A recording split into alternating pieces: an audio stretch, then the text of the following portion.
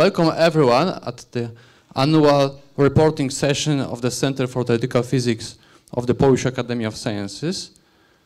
We have special guests from the Institute of Physics. I see the Deputy Director for Finances, Magda Załuska-Kotur, Professor Magda Załuska-Kotur, of course. And then Professor Piotr Dewar just joined, who is the Deputy Director for Science, also in the Institute of Physics, our big brother here.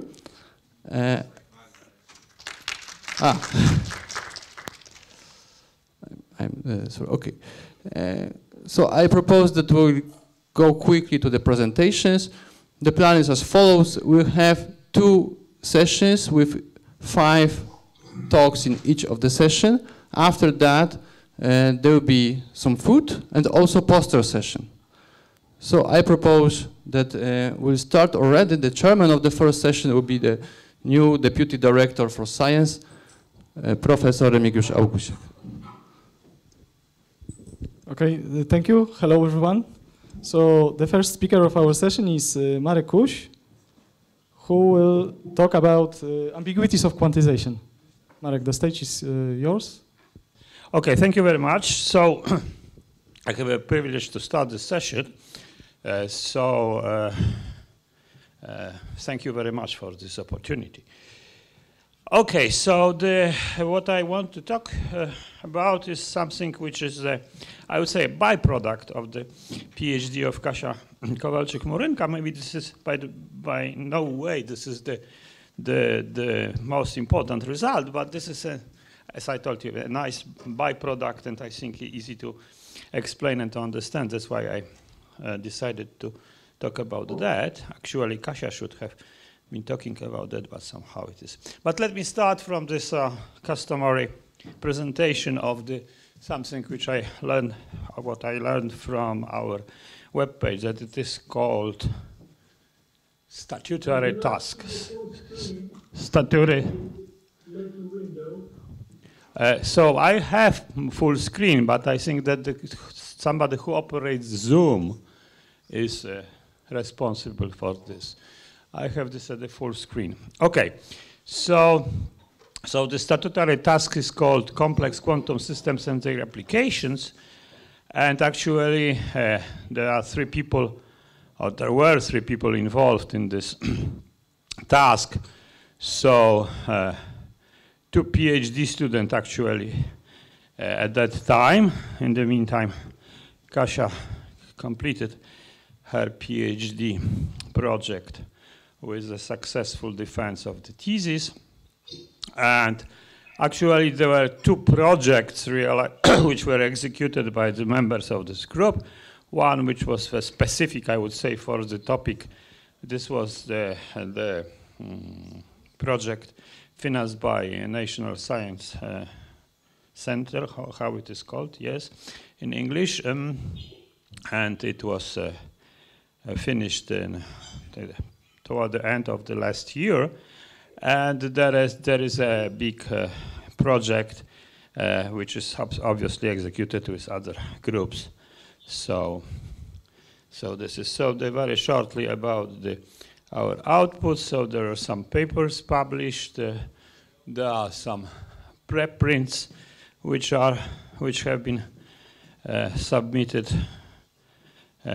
Were submitted not long ago, and there were 2 promotions. Okay, one promotion, as I already mentioned, by Kasia Kowalczyk-Murynka, who finished her PhD in November last year, and the second one, which is hopefully start soon. So the thesis of Janek Głowacki will be delivered in 2 weeks to the council. Okay, so let us go to this problem we investigated. As I told you, this was somehow on the, I would say, fringe of this main topic of Kasia's PhD.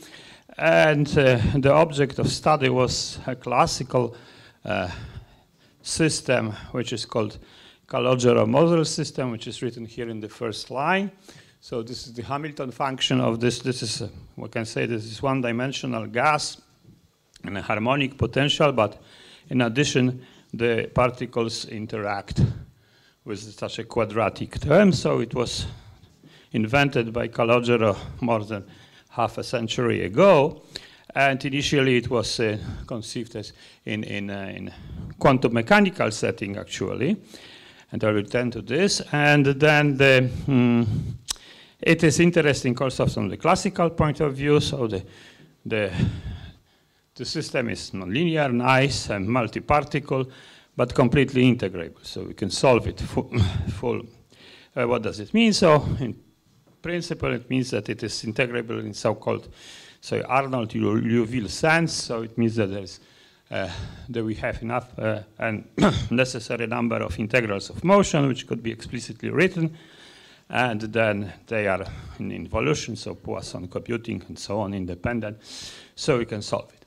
But okay, so what was actually the object of our study was some generalization of this.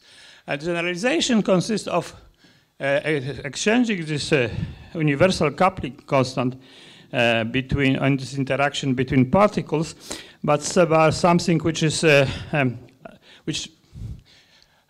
number of additional dynamical variables. Okay, so this is no longer these are no longer constant, but they are also evolved dynamically according to this Hamiltonian. So obviously you have to say what are the Poisson bracket at least of this additional, say, coupling constants, okay? And these are, in principle, you can arrange them in a matrix, and this should be anti-symmetric or anti-Hermitian matrix, depending on the setting, on the symmetry of the system. Okay, one can say that depending on the time, symmetry of the system. Okay, so at first sight, it looks very artificial. Why to do so? So it is interesting that this particular system has some applications, and it will be clear what the application is in the next transparency. But I can tell you that I used it, and we use it, okay, with colleagues for a long time to investigate and quantum chaotic system. Not this system, but general quantum chaotic systems. And you will see why. But this is not also so important here. Okay, so why it is interesting? So, as I told you, the system is integrable. Actually, this integrability could be proved very simple way, simply by observing that you can reduce a very simple. You remember that at the previous transparency there was this harmonic term, which I skip here just for simplicity. That you can simply look at the free motion in a space of, I would say, n² variables, which are put in the form of a matrix, and this is a simple system which is a free motion in this space. So this is like that. Okay, and then if you diagonalize x and go to the new variables which are here written, so dv, and you define such a commutator as L. So this di, so the diagonal elements of di, these are all the elements of this, the diagonal elements of this v, and this L's are actually solve this Hamilton equation of this generalized Calogero-Moser system.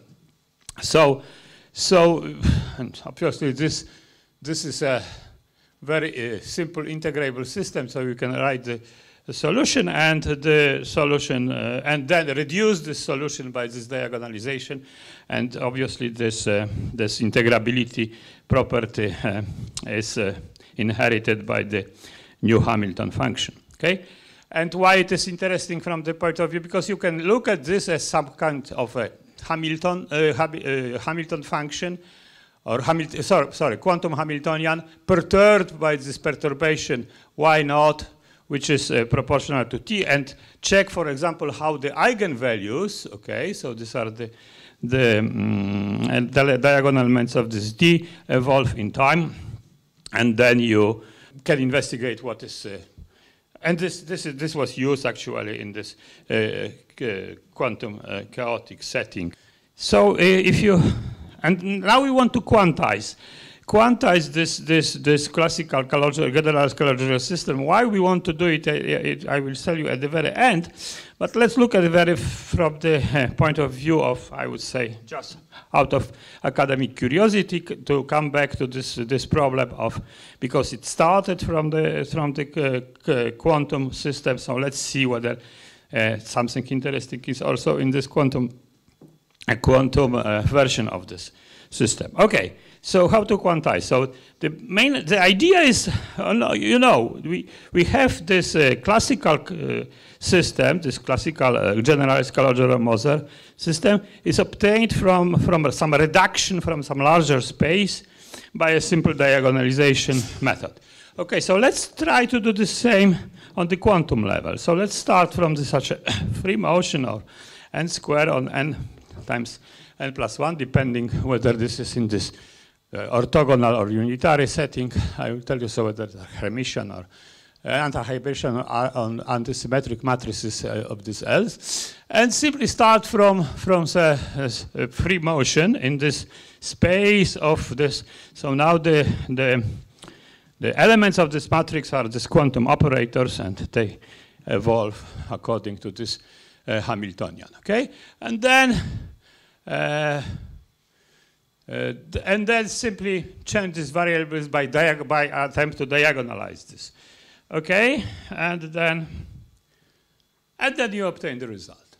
Okay, and what is interesting in this result, that there is a term which is which depends. It's purely quantum term, I would say. Why purely quantum? I will say in one word, which depends on the symmetry of the system. So this alpha is 1 for say, time reversal invariant system, and 2 for time reversal invariant system. And you see that it vanishes in the second case. Okay, so why it is something, why is this ambiguity? Because you can think, okay, let's do something much simpler. So let's start from this original classical Caylor-Moser system, and then say, apply such kind of Dirac quantization. So this is this. So obviously we will not have this term. So we have this additional term, and depending on the, I would say, way how do we want to quantize this, and this is interesting. You can also extend this a little bit with some physical meaning to alpha equal 4, which corresponds to symplectic matrices rather than orthogonal and unitary. And so the problem is that we have two different things depending on how do we quantize this. So should we bother about this? So not really, okay?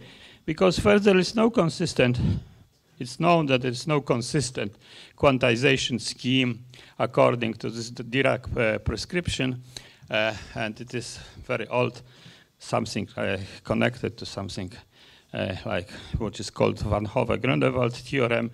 It is also extended to some compact classical manifolds. In this case, this is this manifold of this matrices, which is the Lie algebra, this L's. And then there are some possible collections with some phenomena which are known also from investigating integrability on the level of quantum mechanics. Then there are systems which are classically integrable, but they have, say, quantum mechanical correspondence, but you have add some corrections to integrals of motion and also to the Hamiltonian, and this is similar to this case. But why we should not bother? Because actually what is interesting is definitely some quantum mechanical motivation for such investigating such systems. And in our case, it was so actually the original starting point was some analogies with or connections to quantum Hall effect, where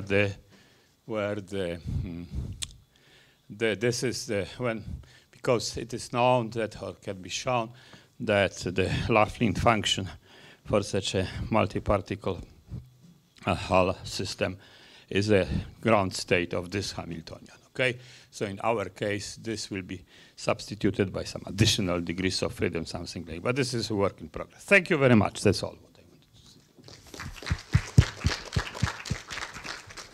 Okay, thank you, Marek, for this nice talk and keeping the time. So there is time for one quick question. Okay, if there are no questions, let's thank Marek again. And the next speaker of the session is Oskar, and he will talk about random walks and quantum computing. Oskar, the stage is yours. Good morning. So I present topic number 7. So here some information about this topic. So the topic leader, implementers. There are 2 groups involved in this project, and here are all the people that are on those groups. But the title of today's talk is Random Walks on Compact Groups and Quantum Computing, and this is what the 3 of us are doing. So Adam Sawicki, me, Professor Adam Sawicki, me, and Piotr Dulian. So I will start from some motivation. What are we studying and why? So we are interested in so-called spectral gaps of set gap S of some sets, which are the universal sets of quantum gates. I will explain it later, but this is like what we are studying, gap S, but also gap RS, which is a version of this gap, which is up to a, let's say, finite scale. So why we study those things?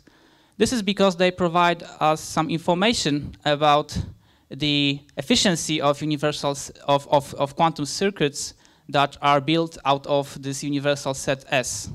Namely, they say something about the length of circuits required to approximate arbitrary unitary, so arbitrary quantum circuit, or maybe quantum gate. Let's think of qubits or 2-qubit gates using these elements from S, right? This gap R.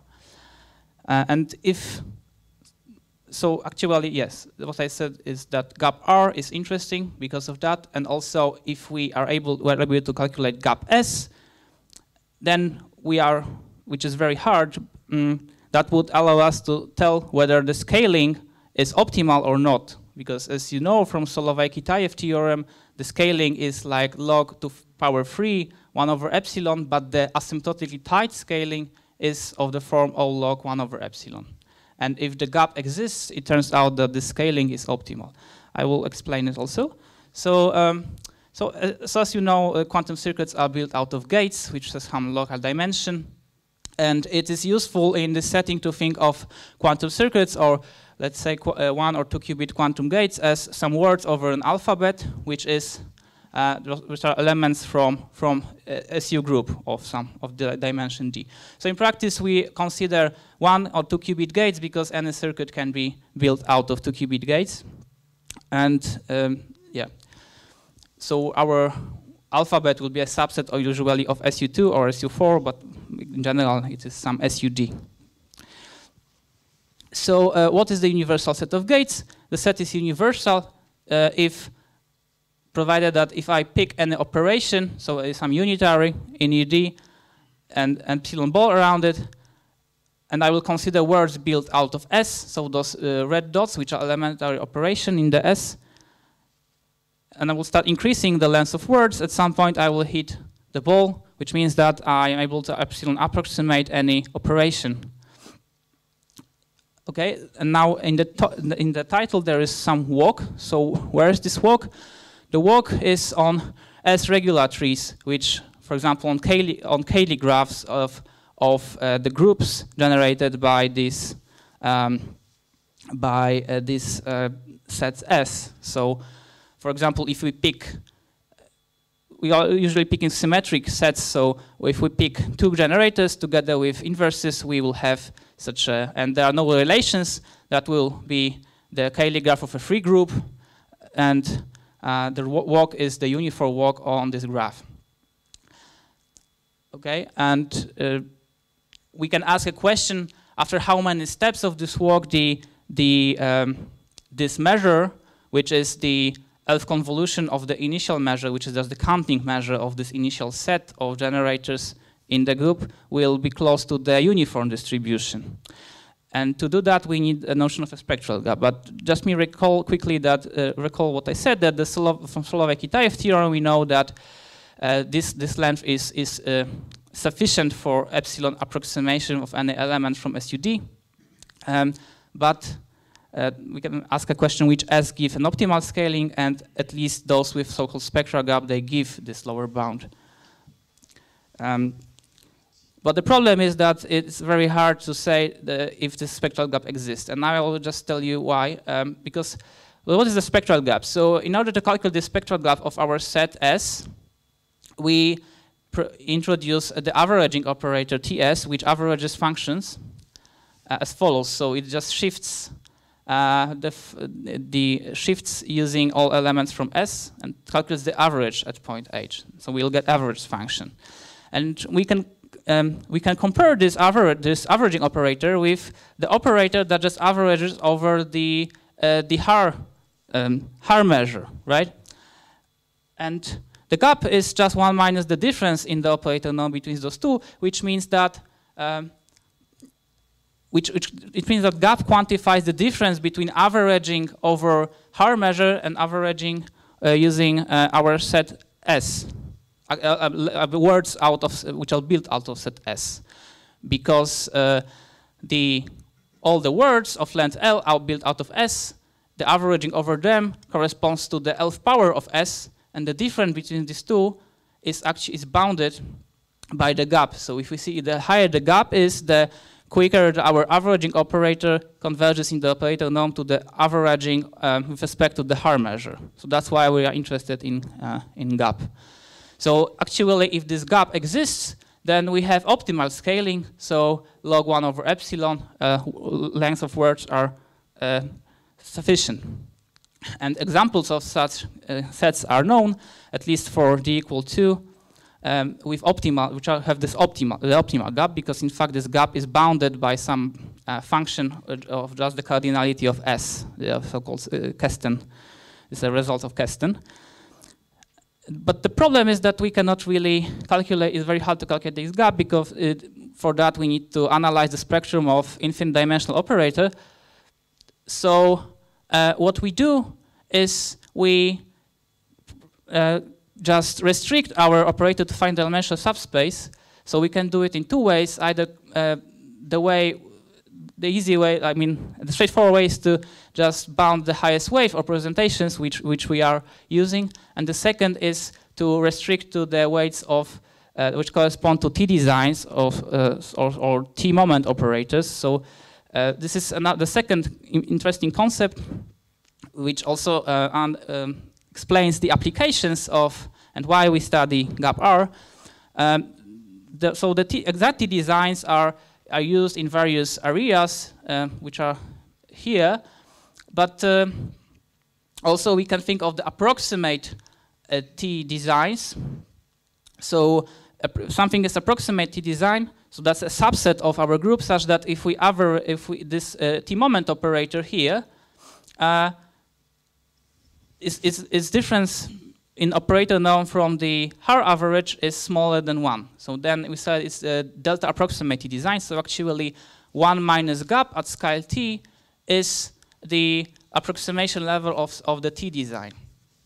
So ideal T design is just something, a subset of our group, which has this property that if average over this subset, which is, for example, a finite subset, it's the same as averaging over the whole group. So that's very useful for various benchmarking stuff, etc. Yes, so the second way we can restrict TS is to the corresponding weights of the T operator, and then we have gap T. Unfortunately, even if we know just this restricted gap, we have some information about the efficiency. So we don't need to know the global gap. So we had two objectives, actually.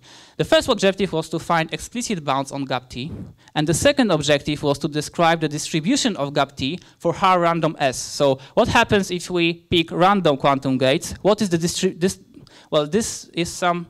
This becomes some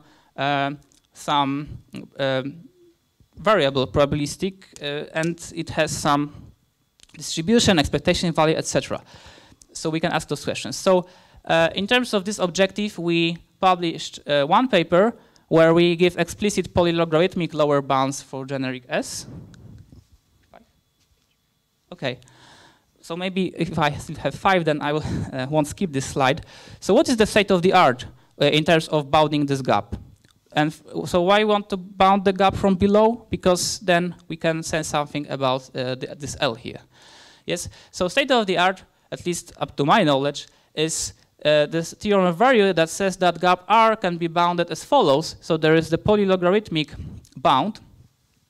The problem with this bound is that those constants, especially R0, which is some scale required, so it tells us that the vanishing of gap is like 1 over logarithm to some power from some scale R0. So we need to know what is the gap up to this scale, and then we can say something about larger scales. The problem is that this R0 has been not provided. It's just, this theorem just says that there exists some R0. So that's not really appealing. So what we try to do, we could try to get bounds which can be actually calculated. So we know all of these things, but it's worse, but still polylogarithmic. Okay.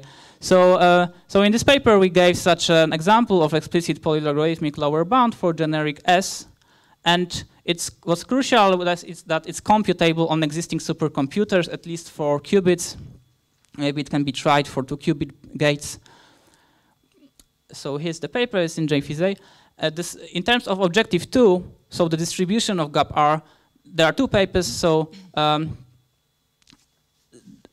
there is a paper, matrix concentration inequalities, where there are bounds on the distribution of gap T for H random S. So this answers the question, how many quantum gates are needed to form a delta approximate design with high probability? And there is some concentration of gap T around the expectation value phenomena explained, like more or less how it behaves in terms of this concentration around expectation value. And the last paper is also about objective 2, where there is a proposition of a random matrix model describing gap T for H random S.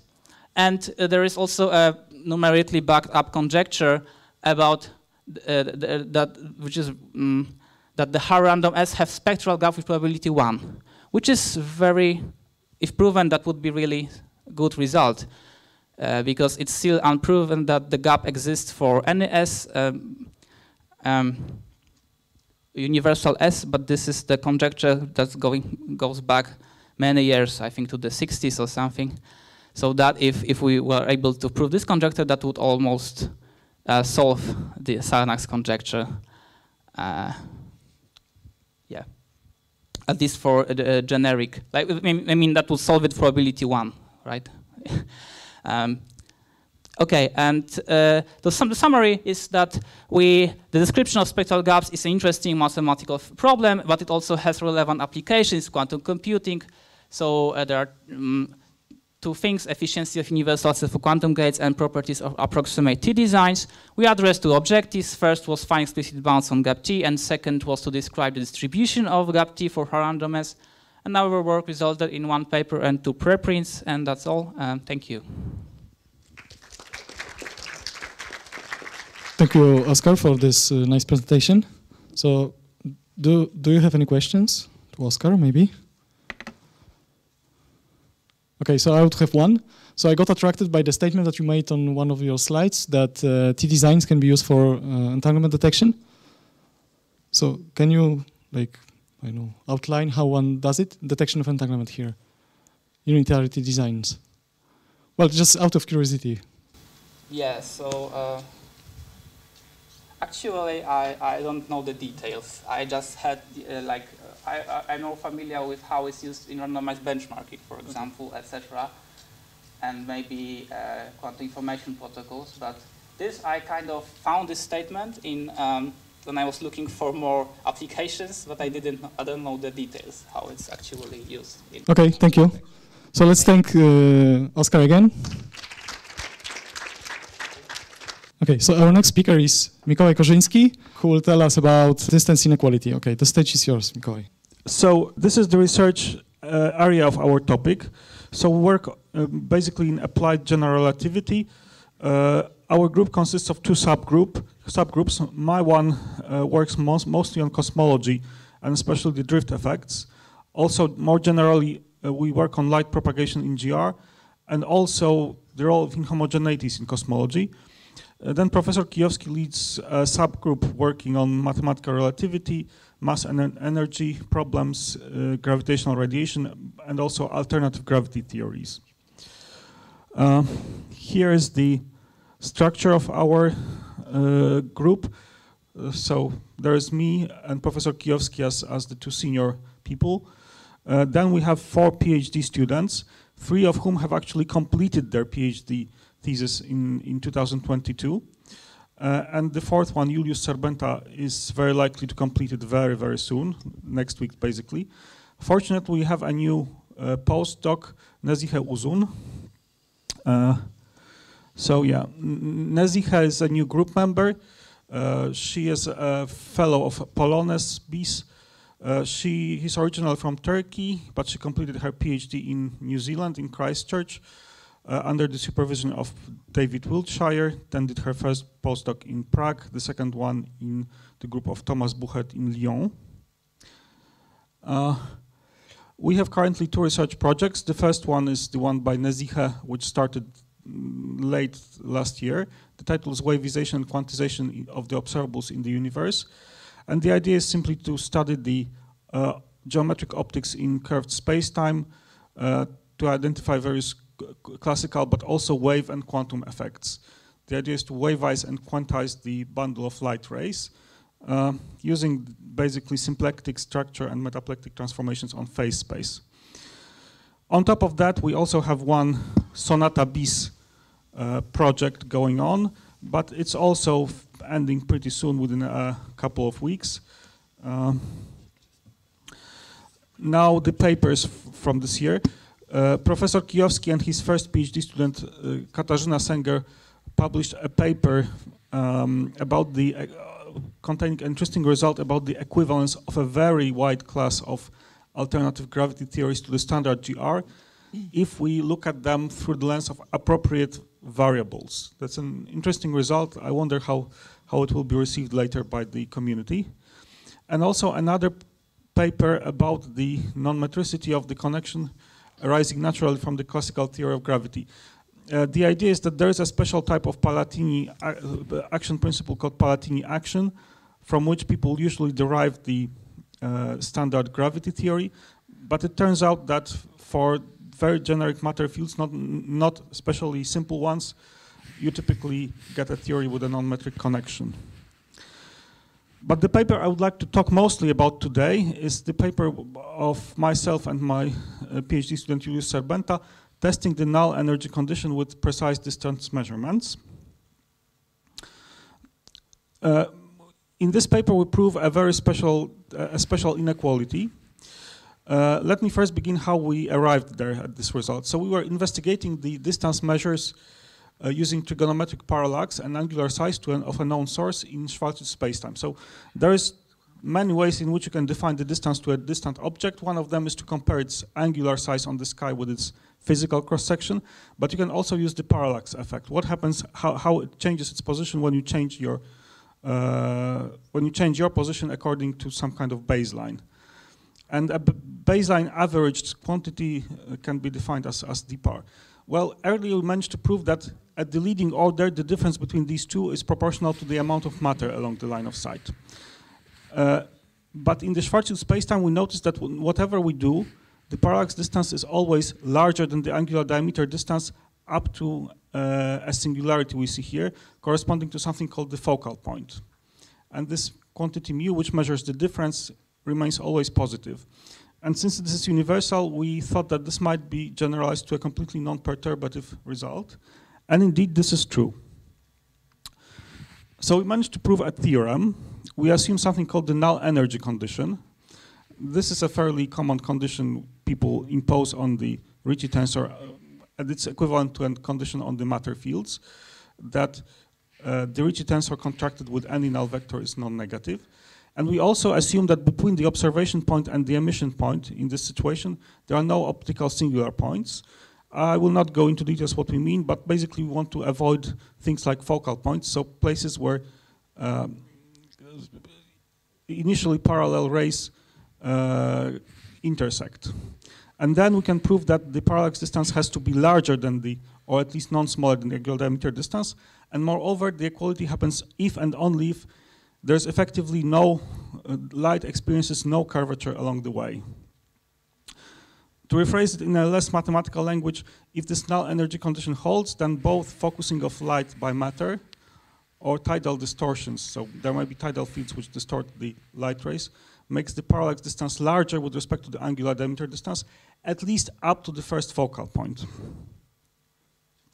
Why is this result interesting? Well, first let's begin with the null energy condition. That's one of the simplest conditions people started imposing on the curvature in general relativity.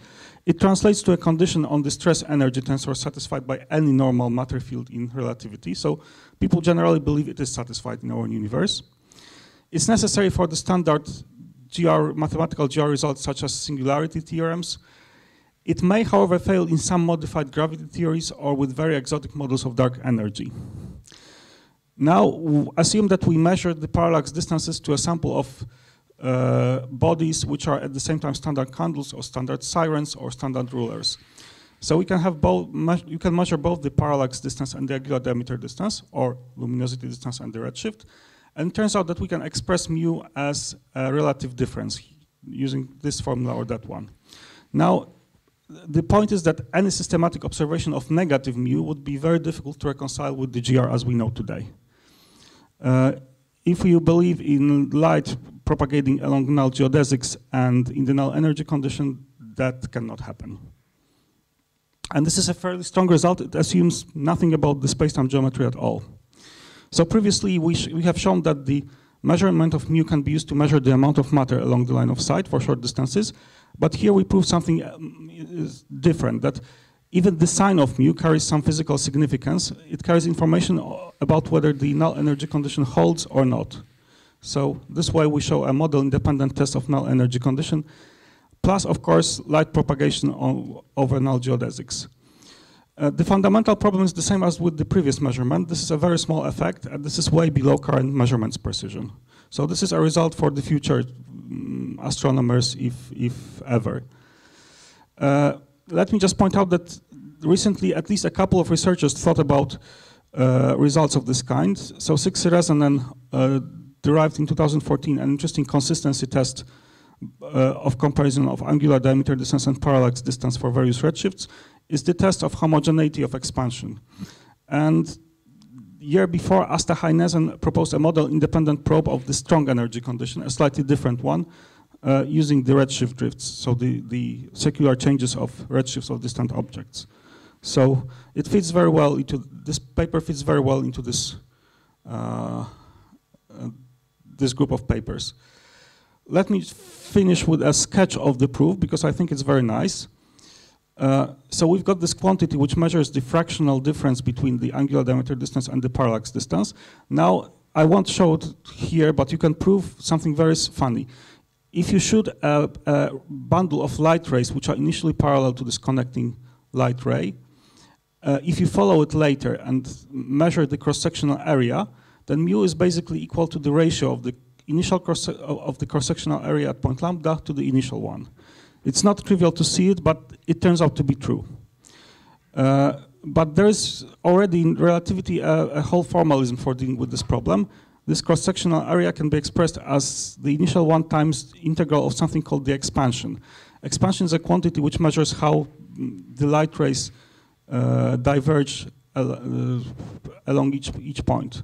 And it's known that this expansion satisfies certain ODE, called the Raychaudhuri equation.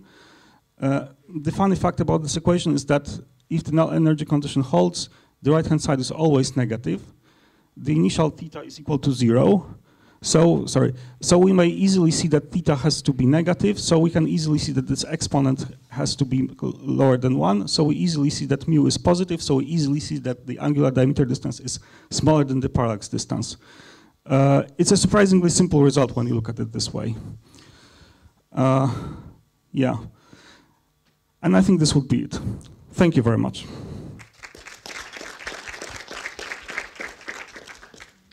Thank you, Mikołaj. There is a question. Go ahead. Thank you. It was really nice. I was wondering if you have considered doing some sort of forecast. Like you said that the precision, right, of the measurements is not enough to say this. But probably a question could be what precision we would be need in the future measurements of robots like standard candle, sirens, etc., such as to achieve a new detection of something. That would be a really nice thing to ask. I wonder if you have done something or thought about that? We have done something, but it's not a full forecast. We just did back on the envelope calculations. So within the galaxy, within the Milky Way, the furthest parallax ever measured was at the distance, I think, something like 20 kiloparsecs. And it was measured with around 10% precision.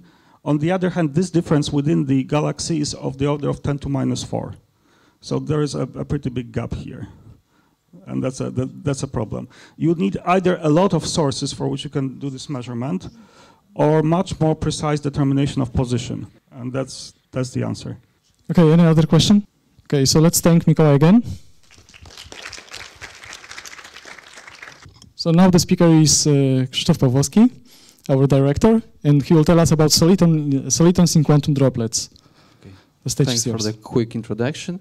First, I will present our statutory topic group, topic quantum gases. I would say a very powerful community because we have acting director, the chair of the research council, who was also the former director for many years, and he transfers our institute from a very small unit to what we have now. The director of this topic is Professor Rzążewski, who is also former director of CFT. Victor joined us once the war started in Ukraine. Then we have talented engineers who are my PhD students, Maciek Marciniak and Jakub Kopaczynski. And Burat Uzemen is postdoc. We have also student scholarship, Piotr Kulik and Piotr Grochowski. He finished his PhD, which was, by the way, awarded by the Polish Physical Society, and he left to Austria now. Achievements. So concerning SOBI group, we haven't published many papers last year, just 4 of them, but they are interdisciplinary. There's also medicine here by Kuba Kopaczynski. There were 3 other publications accepted last year which are now published, including Physical Review Letters, which was actually a topic of article in a Polish Academy, in Polish press agency, Nauka w Polsce. Concerning projects, we had 4 of them.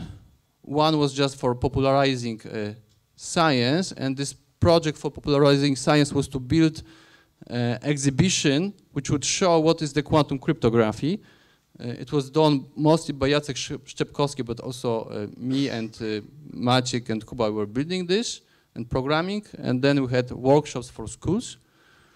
Kuba published papers popularizing science, including one in L'Orient in French. Concerning projects, we have Sonata Bis for my group, Opus, led by Professor Rzążewski.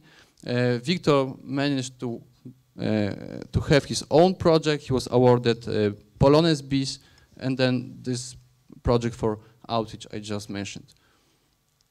So let me jump to results. I decided to pick up like 1 achievement from all of these papers, although it's spanning, I think, for 2 or 3 papers. So imagine that we have a very simple system, just a box with moving atoms, okay? And then this like 19th century thermodynamics. And this simple system was subject of a paper of Albert Einstein, who was thinking about the system in the phase space. So you have elementary cells for position of momenta of different particles. And he found out, that if you count the number of atoms which are in this excited state, so with non-zero momentum, higher momentum, then there is upper limit for the number of atoms that can be there. What means that if you add more and more atoms, keeping fixed temperature, however the temperature is high, then the subsequent atoms, they have to land in momentum P1, the lowest possible momentum. There will be Monchaux length, just P equals 0. what means that you have number of atoms much larger than this critical number of atoms. Almost all atoms will be motionless. And this phenomenon is known as Bose-Einstein condensate. And the number of condensed atoms and their statistics was very precisely measured recently by Jan Art. This is the group from Denmark with which we are collaborating. And this is indeed the most precise measurement of the number of atoms inside the condensate, such precise that you can also measure the fluctuation of this number. And this was the first such measurement. Okay, the achievement of Bose-Einstein condensate 30 years ago, almost 30 years ago, it started a lot of research in subfields. And one of these subfields was to reach Bose-Einstein condensate, so this motionless thing, but with atoms that they have permanent magnetic moment, like chromium, dysprosium, erbium. And chromium was the first one. So you have to think about chromium atoms as small magnets, what means that if these dipoles of chromiums are in head-to-tail configuration, they will attract each other. If they are in this D configuration, so next to each other, they will just repel. And with this system, you can do a very funny experiment, which is known as Bose-nova in relation to supernova. So imagine that you have atoms polarized with this magnetic field B in this direction, but they are kept in such a tight trap that the atoms cannot reach this head-to-tail configuration. Because there is some potential, they cannot move freely along magnetic field. And imagine that suddenly you are changing this magnetic field quickly but adiabatically, such that these dipole moments follow the direction of magnetic field. And then suddenly all of them are in head-to-tail configuration, what means they will attract each other, what means the whole cloud will collapse.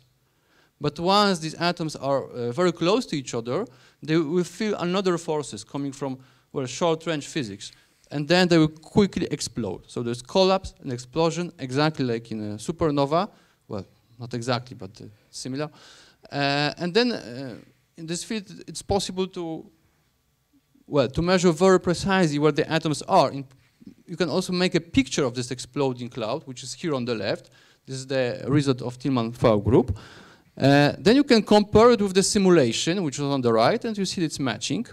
It's not very typical explosion, because during collapse and during explosion, the atoms feel this dipolar force. So they are not exploding isotropically. They're exploding like inside this p orbital, which is proportional to dipolar interaction potential. The simulation for that is very simple, actually, because if you assume that everything is in this Bose-Einstein condensate, it means that all atoms are occupying the same single orbital, and there is effective simple equation for this orbital. It's called Gross-Pitayevsky equation, which is working, as you see, even for such an extreme situation of collapse and explosion. Okay, so far so good, but then people managed to reach this condensate of dysprosium. This is such a species that has a larger magnetic moment.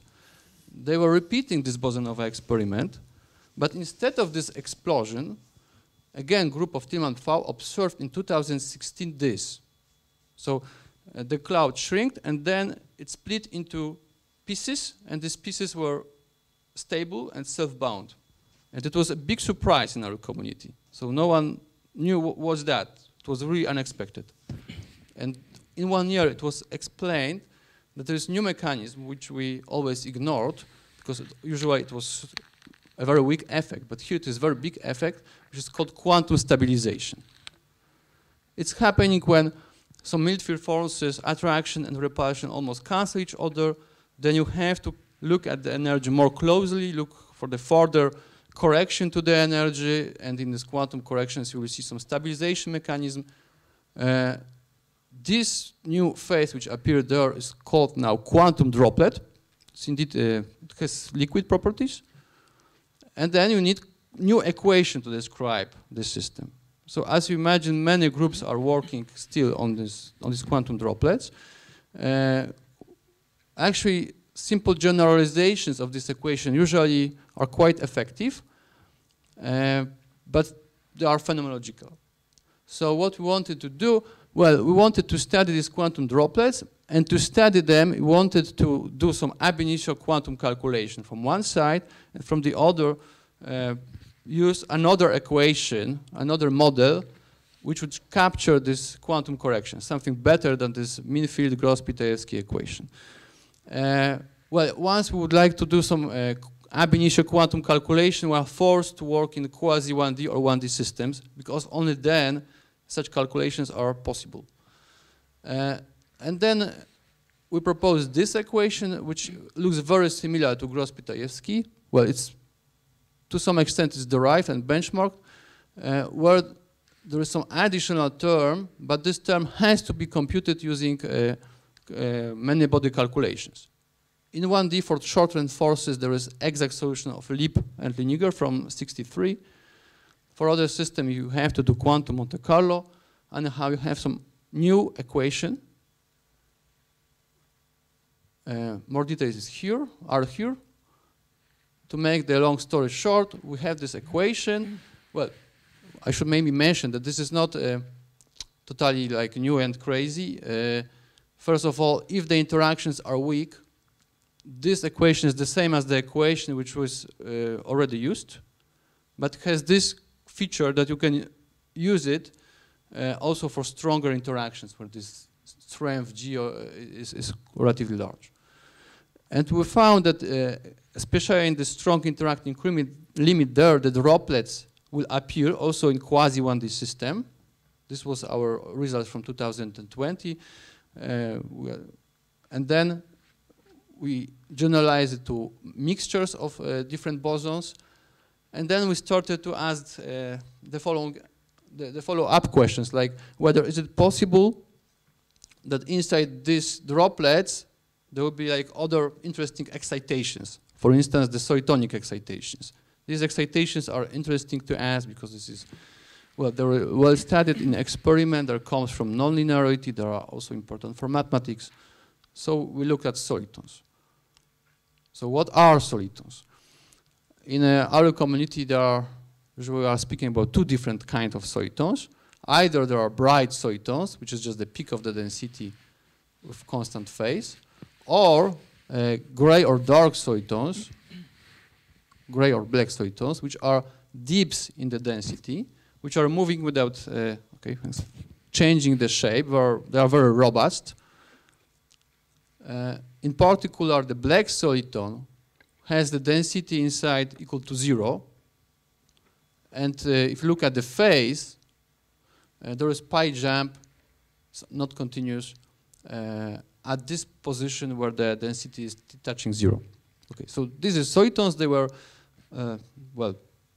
well studied for Bose-Einstein condensate or inside Bose-Einstein condensates. And then there was the question whether such solitons can also appear in droplets and how different they would be as compared to these solitons in a Bose-Einstein condensate. Okay, that's why we skip. So we have our equation, and of course it can be solved numerically in many ways, but there is also some special limit in which you can do some analytical calculation.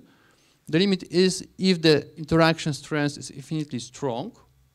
This regime is achieved in experiments. It's not a big deal, I would say. But also when inside the typical scale for the effective non-local interaction, there are many atoms, if the prop is sufficiently dense.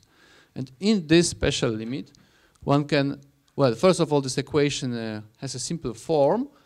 Then you can treat it analytically. And then we found analytically that in this regime, you can expect solitons, that such objects exist inside droplets. But they can have very different and unexpected features. So if the strength of the dipolar interaction, effective strength, you can be tuned this parameter, also changing the gas density. So this is tunable. If it's getting larger, then the width of these solitons, I remind you that the solitons we are studying are these dark solitons, and they have some width here. So it's turned out that this width is getting larger and larger once this effective dipolar interaction is stronger. It can be even infinitely large. There is some singularity. And then once you cross the singularity on the other side, there are still solitons, but even these motionless solitons are not black. So you can have solitons with the density not touching 0, which are not moving and are robust, which was quite unexpected. So to sum up this slide, you can have some new types of solitons, which are very wide. So in principle, maybe it would be easier to watch them in experiment. And then they have very peculiar other properties, that they are not black, and because of that, actually, the phase is constant.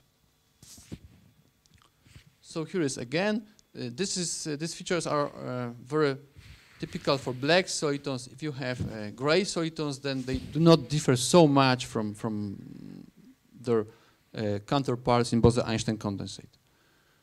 There is the movie. I don't know if it will work.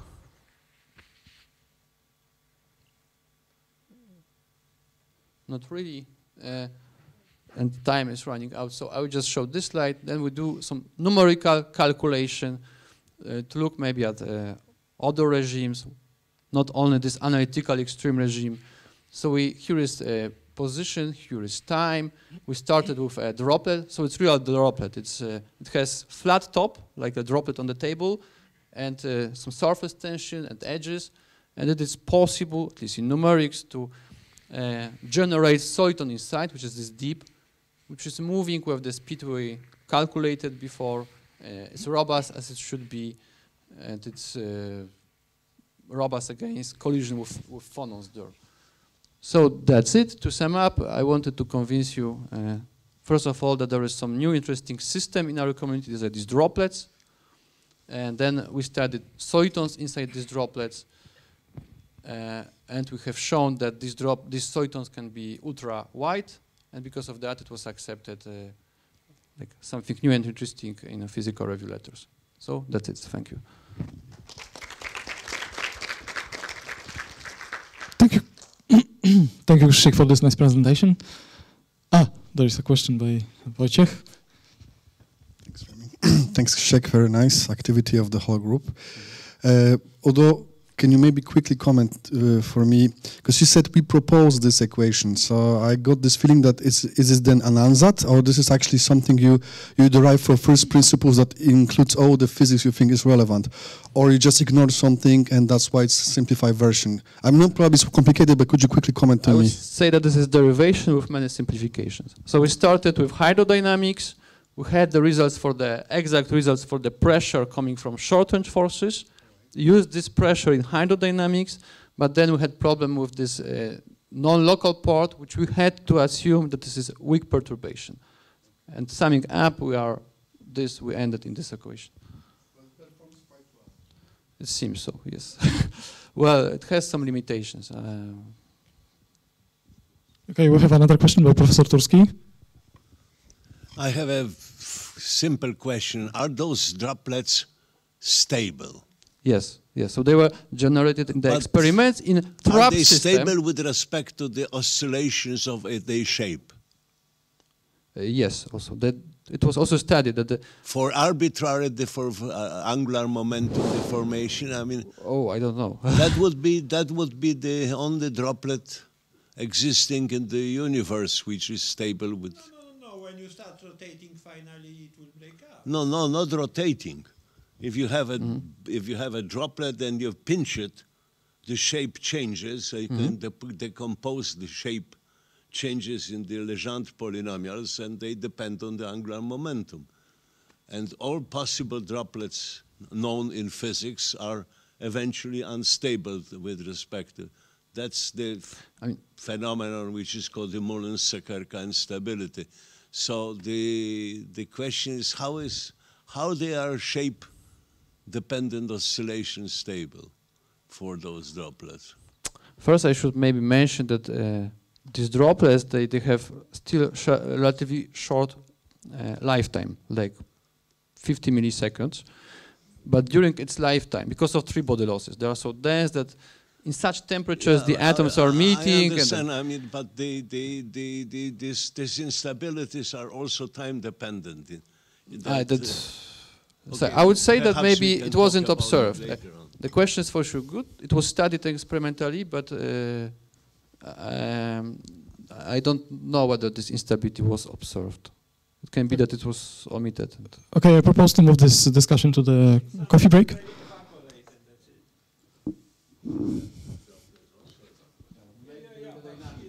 So I again propose to move this discussion to the coffee break, and let's thank Krzysiek again.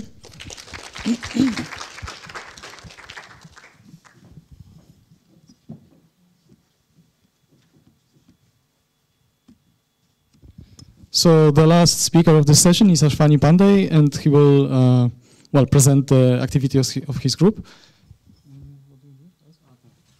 The stage is yours. Thank you. Hi, I'm Ashwani Pandey, and I am from Astrophysics group. And today I will be talking about wavelength-resolved reverberation mapping of quasars. But before that, let's introduce our group. So this astrophysics group is very large, so you can think it as two subgroups. One is by Professor Bojana's group, and another is Professor Agnieszka's group. In Bojana's group, there are two postdocs. One is Raj and one is me, and two PhD students, Mohammed, who has submitted his thesis, and Vikram. And in Agnieszka's group, there are two postdocs, Fatima and Gerardo, and one PhD student, Bastin. So let's talk about Bojana's group. In Bojana's group, Bojana received this award from European Astronomical Society. And there is one PhD degree awarded to Marjana in last year, September. This group is involved in many projects. So here I have listed the main projects. And there are total number of 13 publications by this group. The list is there. And I request you to please check this poster by our group. Okay, let's talk about Agnieszka's group. This group is involved in these three main projects. It has published 4 publications last year. And please check this poster by this group. Now let's come back to wavelength-resolved reverberation mapping. This work is already published in Astronomy and Astrophysics Journal last year. So here I will present only the main important results. So for details, you can check this paper. Okay, so let's start with the introduction part. So the first question is, what is a quasar? So to understand the quasars, let's start with the galaxies. So as you know, there are so many galaxies in the universe, and we can broadly categorize those galaxies into 2 groups, active galaxies and normal galaxies. And the difference is clearly shown here. In normal galaxies, you can see the light is uniformly distributed throughout the galaxy, while in active galaxies, you can see the most of the emission is coming from the central part. And this is because there is an object which is sitting here. The object is called active galactic nucleus, or the AGN, which is responsible for this bright center. It is so bright that it overshines the host galaxy. You cannot see the host galaxy here. So this is the general structure of AGN. At the center, there is a supermassive black hole, which has this mass of around 10 to the power 7 to 10 to the power 9 solar mass, which is accreting material from this accretion disk. And then there are fast-moving clouds. These are the fast-moving clouds, which is surrounded by this. This is the dusty torus, which is in the form of a torus. And at some large distances, there are slowly moving clouds, which are called narrow line regions. And there are basically 2 types of AGNs. One are the radio loud, and one are the radio quiet AGNs. So the radio loud AGNs have jets. You can see this is the jet. And radio quiet AGNs don't have the jets. And also they have less radio emission. So here I will talk about the radio quiet quasars. So mainly you can see the AGNs there are different classifications of AGNs based on the viewing angles. means from which direction you are looking at the source. So if you are looking at along this symmetry axis, or you can say the perpendicular to the accretion disk, then these are called quasars. And here I will talk about the radio-quiet quasars, this one. Now next point is, what is reverberation mapping? Now since these AGNs are at very large distances, even the nearest AGN cannot be resolved with the presently available instruments. So to understand the physics, what is close to this supermassive black hole, we need some different techniques. So reverberation mapping is one such technique. In this technique, we see the continuum emission, which is coming from this accretion disk, and then there is a light coming from the Blaustein lesions, and this light is coming after some time lag. So if we measure this time lag, we multiply it with the speed of velocity, we can get the size of the BLR. Now, what is wavelength-resolved reverberation mapping? In standard reverberation mapping, we find the time lag between the continuum and any emission line. But in wavelength-resolved reverberation mapping, we divide the spectrum in different wavelength bins and then find the time lag between those light curve in those wavelength bins and the continuum emission. I will be talking about more on this wavelength-resolved reverberation mapping in my coming slides. So what are the important results we can get from the reverberation mapping? First one is the mass of the black hole. The black hole mass is very important to understand the link between the black hole and the host galaxy. So here this term within these brackets is called virial function, and you know this tau is the time lag that we measure from the reverberation mapping, and this delta V is the line width of the emission line. So these two quantities we can get from the observations, and this F is a constant which is of the order of unity, and it depends on the geometry of the BLR. So if we know these two terms, this tau, time lag, and delta V, we can get the mass of the black hole. So another important result is from the reverberation mapping is the radial luminosity relation. So in general, the radius of the BLR is proportional to the luminosity of the quasars, and theoretically the value of alpha is around 0.5. And observationally, people have found the same results. Its alpha is around 0.5. And this is from using the H-beta line reverberation mapping. But this H-beta is for the low redshift AGNs. When you go to the higher redshift, you cannot see the H-beta in the optical part. It goes to the IR. So for high redshift AGN, people have used MG2 lines or C4 lines to get this radius luminosity relation. Let's come to our work. So we have observed this quasar CTS C30.10, which is a bright quasar with V band magnitude around 17.2 at a high redshift that is close to 1. So we observed this blazar using the Southern African telescope for 9 years, for a total of 36 occasions. And photometric observations we have taken from various telescopes.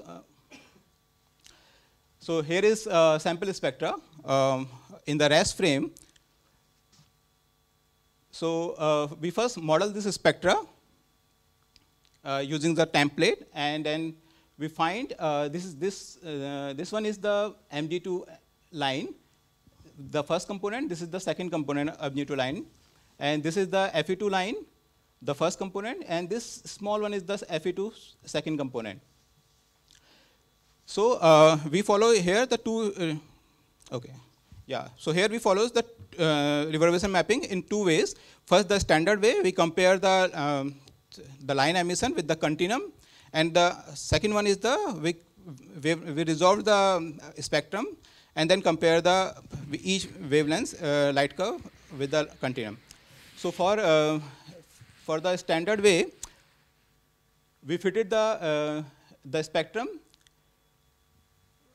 and then we subtracted here, this green one is the power law continuum, and to get the flux of Mg2, we subtracted the power law and the Fe2 line, and to get the Fe2 flux, we subtracted the power law and Mg2 line. And for wavelength resolved thing, we estimated the RMS spectra and divide the entire spectra into 7 wavelength bins having equal amount of flux. So here, here is the top panel is the continuum light curve, and the second one is the Mg2 light curve, total Mg2 light curve, and the third panel is the Fe2 light curves. And then we compare, then we correlate these light curves and find the time lag using these many different methods. So the mean time delay in the rest frame is 276 days for Mg2 line and 270 days for Fe2 lines. We found 2 time lags for Fe2. One is 270 days and one is 180 days. So now what? The rest frame time lags for Mg2 and Fe2 are 276 and 270 days, which is almost equal. So the mean distance of these emission regions are around 0.23 parsecs. Then this second time lag, which is shorter time lag, which is around 180 days for Fe2 lines, it could be because of the extended part of the Fe2, which is closer to the observer. So this emission from this region is coming earlier. So that's why we are getting a shorter time scale. And now this is the wavelength resolved time lag, reverberation mapping. These are, the first panel is again the continuum light curve. And these 7 panels are the light curve for those 7 wavelength bins. And then we again find the time lags using different methods. I'll skip this one. And okay, here is the interesting thing. So here we have plotted the time delay with the wavelengths. In the first panel is the mean spectra, here in the model RMS spectra, and here bottom is the observed RMS spectra. And we have found that for the these Mg2 components, the time lags is around same. So it means that there are the Mg2 component is not coming from the 2 different regions because there is no time delay, because there is no difference between time delays. And another important result is that we did not find any consistent pattern of the time delay with the wavelengths. So, okay, and the next point is we have derived the UV Fe2 radioluminosity relation. So before this study, there is only one source, which is a Seyfert galaxy, NGC 5548, for which UV Fe2 time lag is found. But we have found for another source, which is CTS C30.10, the time delay, UV Fe2 time delay. So we can estimate, we can drive the radial luminosity relation for Fe2 line here. And when we fitted it, we found that this alpha is around 0.5, which is the standard value. So this is the first time this radial luminosity relation is found for using the UV Fe2 line. And here is the update. We have added 2 more. We have added 2 more sources in this plot. See these 2 sources, and now the result is much better. With the dispersion is around 0.12, and again the alpha is close to 0.5. So this work is ready for submission. Okay, so I'll leave here with this takeaway message. Thank you. So thank you, Ashwani, for your nice presentation. So we have time for one quick question. Thank you. I'm surprised that there was only one source for many years, and now this group has added many new ones in this in this luminosity diagram. So I'm just curious about what was new, what happened there. Okay. Actually, the problem is these UV Fe2 lines are very rare, and these are mostly found in the high redshift quasars. So that's why people have detected only for this NGC 5548, yes. And also to detect this, we need very high quality spectra. So that's, yeah. Okay, let's thank Ashwani again and all the speakers of the first part of our session. And now I'd like to invite you to the outside of the auditory for the coffee break. And I would like to ask you to be back here at 11:30. Okay? We have to start the other part of the session. Okay, so let's start the second session of our annual reporting session. And the first talk will be given by Professor Łukasz Turski to be about science and culture. This is the report on the topic of our research, which is called the Science and Society. And I decided to pick up a part of it, which was a lecture given for the PhD students of our PhD schools. And as far as I know, that was the first lecture like that, at least in Warsaw and most probably in the country as well. And I pick up a particular part of that lecture, but before we see why, let me show you a short plan, what was included in those lectures. And this is a review of how science influences culture and art since, roughly speaking, a half of the 19th century until the beginning of the digital era. And until the beginning of the 20th century, the most read book in our world literature was the book written by a Greek slave in Egypt, Euclid, under the name of Elements. And the important change in the role the Euclidean elements played in the history of our civilization was the 1854, when Bernard Riemann published his habilitation paper. This is the title of it, Über die Hypothesen, welche die Geometrie zugrunde legen. And that was a revolution, not only in mathematics, where it turns out that the geometry might be different than described in the Euclid elements, but also that there might be a different kind of a three-dimensional geometry, which we now call the non-Euclidean geometry, but also there might be a many-dimensional geometry. And that was the intellectual shock for the educated part of the society. And since about the mid of the 19th century, the discussion about the more dimension geometry becomes a topic for the parties between educated part of the society of the world. And many books have been written for a so-called common people about the geometry. And let me show you one of them.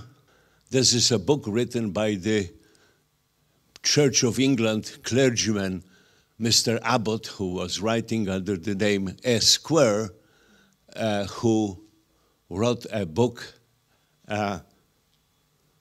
Flatland, a romance of many dimensions. This is the very interesting book about the two-dimensional world. And if you will be keen to see it, you can go to the Copernicus Science Center and our robotic theater play a play based on that book. Robots play the book of the Romance of Dimensions. But there were more serious books about the geometry, and one of them is the book by a certain gentleman, Charles Hinton. Hinton was the English professor of mathematics who was a bigamist and escaped from England to the United States, becomes a professor of mathematics at Princeton University. There he was arrested for the improper use of the department money, and he wrote books on the four-dimension geometry, but finally he made money by building up, used until today, machine for training the pitchers in baseball, and but he had invented a notion which is called a tesseract. Tesseract is a word to describe a four-dimensional hypercube. And it is very difficult to draw the four-dimensional cube. I mean, any object in a four-dimensional world. But since time of Hinton, we are describing a four-dimensional geometry by plotting two-dimensional projections of three-dimensions surfaces of the four-dimensional objects. And that is a little graphics which tells you how it looks like. And we have a simple cube, and we can see in our mind all the properties of a three-dimensional cube by looking at a grid of a surface of a three-dimensional cube, and that allows us to envisage the properties of a cube entirely. What you see here is a two-dimensional projection of a three-dimensional wall of a four-dimensional cube. This is what is called a tesseract, and this is an object which plays a role in art. This, what you see here, is a painting by Salvador Dali called Hypercube. You can see it in Metropolitan Museum in New York. And next to it is a picture of a Salvador by itself. Preparing for this presentation, I had actually a trailer of a movie, Cube, Hypercube, movie directed by the Polish filmmaker Andrzej, who had been a cameraman for Quentin Tarantino, but unfortunately my license for that film expired a few days ago, and I didn't manage to have it before. But there is even a movie about the hypercube. And that was a part of how the science penetrated the art. But the most important element of it happened in that little shack, which is the original photograph from 1910 from Montmartre in Paris. That is a shack which was a seat of an artistic commune called La Beteau Lavoir, and this was a commune. That was a commune in which was run by the Guillaume Apollinaire, one of the famous French poets, and one of the members of the commune was a young Spanish painter Pablo Picasso. And turns out that Picasso used services of a lady who posed to his pictures, And that lady was a lady's partner of a French mathematician, Princet, who had become known as a mathematician of cubism. At that time, there was an interest, as I said, still of the four-dimension geometry. And a French engineer, Jouffret, had published a book on the four-dimension geometry. What you see on the left side of the picture is a two-dimension projections of the walls of the four-dimension icosahedra, one of the Platonic bodies. And Princet spent a lot of time in the Commune at Montmartre, and he was telling Picasso about the four-dimension geometry. And what you see on the right is the picture which is considered by the historian of art as the beginning of a cubism, a direction in art which dominated the 20th century, not only paintings, but also the other branches of culture. And this is the famous Mademoiselles from Avignon.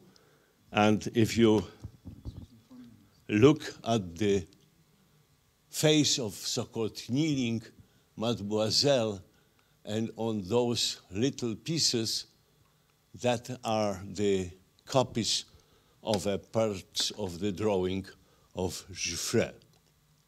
So that was, it's just a piece of what was in the lectures. The mathematics have penetrated literature. Even Joseph Conrad published a detective story called Inheritors, where the villain in the book are the citizens of the four dimensions who had come. And that was just the element of the lecture of how the science penetrate culture, literature, paintings, and the film and so forth. So I think that is just what I would like to tell you, and thanks for your patience. It's actually just on time, so thank you. Are there some questions? I think... Who made this movie about the cube, supercube? I haven't heard you. Who made this movie? Andrzej Sekuła. Andrzej Sekuła is a direct cameraman for Tarantino, and he was actually, if someone is interested, on the 8th of May, one of the cable televisions in Warsaw, I can give you details, is going to show that film. The film isn't particularly interesting as a film, but the shows of the events in the four-dimensional cube in the film is something which is pretty impressive. And the lecture is recorded, yes? Your lecture is recorded and available. Yes and no. Yes and no. I think we have to maybe we shift it for. It's somewhere recorded in the universe, but the Zoom gets berserk, and I have not been able to locate it to where it is located. Okay. But I have my own report. And there might be a book about it. So let's thank the speaker again. And I will invite Katja here. Okay, so thank you. I will report today on the task on carton geometries and special contact geometries. I think that's how it's called. So let me first introduce the research group. So the head of the group is Paweł Norowski. Then we have 3 postdocs, so Jarek Kopinski, Omid Makmali, and me. And then there's also, I also mentioned, we also have an undergraduate student who became interested and started to work with us a little bit. Now, most of our research is part of the Greek grant that we carry out together with the university, the Arctic University in Tromsø. And I would say the research basically can be divided into 2 groups. So one main theme are carton geometries, in particular geometries with symmetries, classification results of such geometries or structural results using a lot of also Lie theory. And then there's a part that's mostly sort of Lorentzian or conformal geometry and is more motivated also by actual applications in general relativity or also, for example, Penrose's cyclic cosmology and things like this. So that's roughly what we are doing. Our main sort of meeting is an online seminar that we carry out together with our Norwegian collaborators, which is online. And I also want to mention, so we for example, last year co-organized a small workshop also with collaborators in Japan. Now, very briefly, the articles that we've published last year, actually some of them are published early this year. And again, so the first 3 of these are mostly concerned with geometric structures and sort of the symmetries or classification results, like the second one. And then the last 3 are sort of conformal differential geometry and applications to GR. And so the main person here is actually Jarek Kopinski during the last year, who was carrying out this line of research. That's the published papers. We also have a few preprints. And what I want to speak about today is the very last preprint here. So the work I've been doing during the last year or 1.5 years with Omid. So that's called, so the title is Parabolic Quasi-Contact Cone Structures with an Infinitesimal Symmetry. And so let me start by introducing the geometries that we are looking at, and actually that we are looking at more general in most of our research. So definitely one of the main structures are conformal structures, which means we have a metric, say a space-time, but only defined up to scale. So an equivalence class of metrics. An infinitesimal symmetry in this case would be a conformal killing field, so a vector field whose local flow preserves the metric up to scale. Or equivalently, it would be a solution to the conformal killing equation. Now, for a conformal structure, generically, if you have a conformal structure, of course, it will have no symmetries, but lots of the interesting geometries that we study do have symmetries. Another thing is that the symmetry, so the solution space will always be finite dimensional, and one knows that the maximal symmetry Lie algebra one can get is actually the special orthogonal group SOP plus 1, Q plus 1. So that's conformal structures. Now, all of the other structures that we study behave in many ways very similarly, and then another very popular one is the geometry of 2-3-5 distributions. So here the geometric structure is given by a subbundle in the tangent bundle of a 5-manifold that is not integrable. So Lie brackets of sections will not be contained in the distribution again. But contrary, by taking Lie brackets, you generate the entire tangent bundle and as quickly as possible. So, and so these are called 2, 3, 5 distributions. Locally, they can always represent it by as the kernel of 3, 1 forms like this. And here now an infinitesimal symmetry would be a vector field that preserves, whose local flow via the Lie derivative preserves the distribution.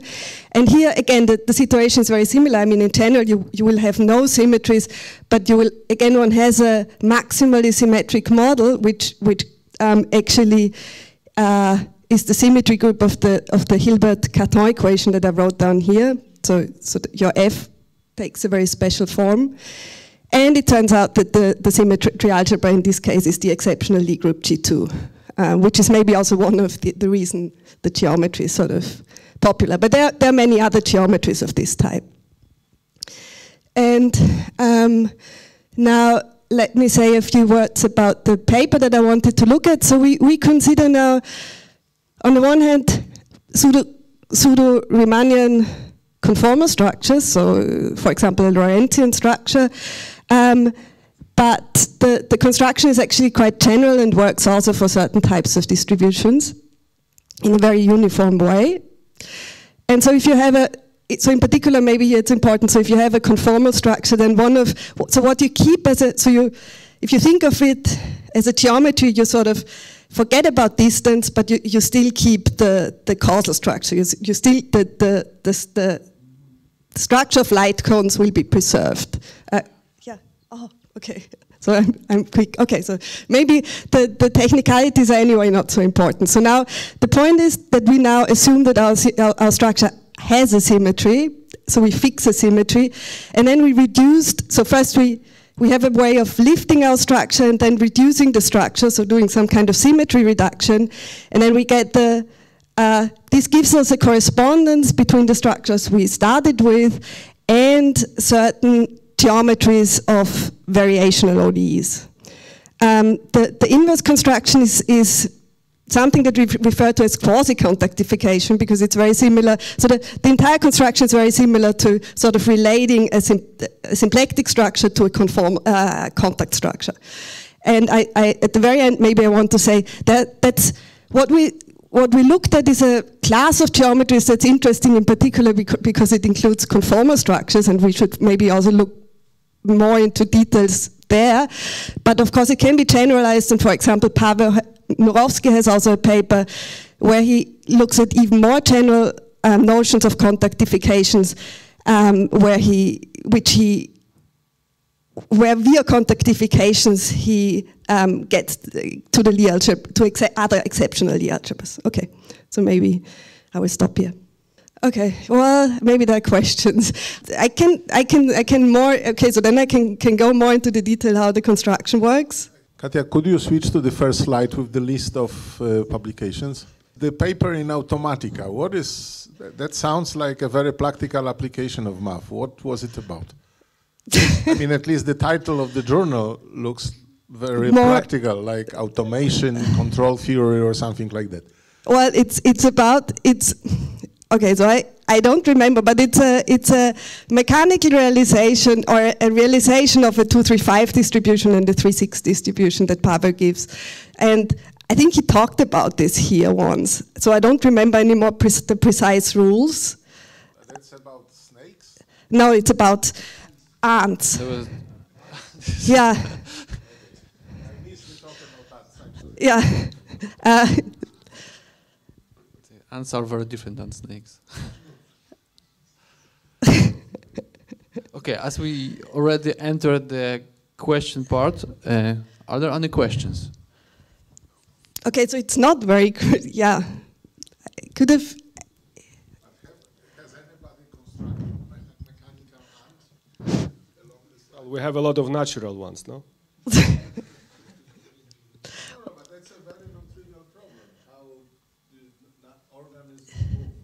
No, but it's. We understand it. They really move their legs and so on, so on. So that's a very practical application of mathematics in robotics. He calls them ants, but you could call them anything else. I don't think that that anything has been constructed, but. Okay, so maybe a question. Can I? No.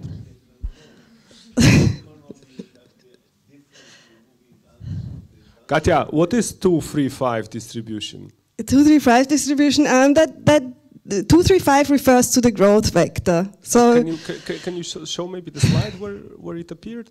Yeah, I didn't. Thank you. Here, so it appears. So okay, so I take a non-integrable rank 2 distribution locally, just spanned by 2 vector fields, and now I take the Lie bracket of these 2 vector fields. Then I would get a third vector field that's pointwise linearly independent. So in total, I have now 3 vector fields. That's the 3. I start with 2, I get 3. And now I take one small Lie bracket with sections of the distribution, and I get 2 more independent vector fields. So I get 5. And that's what's called the growth vector, or the small growth vector. So if you continuously bracket with sections of your distribution, and you see what the rank is of the. So you get, in this case, and that's how you, that's why they're called 2-3-5 distributions. And what are the applications to general relativity? Because there are I think that so for example I think what Jarek looked at, for example, in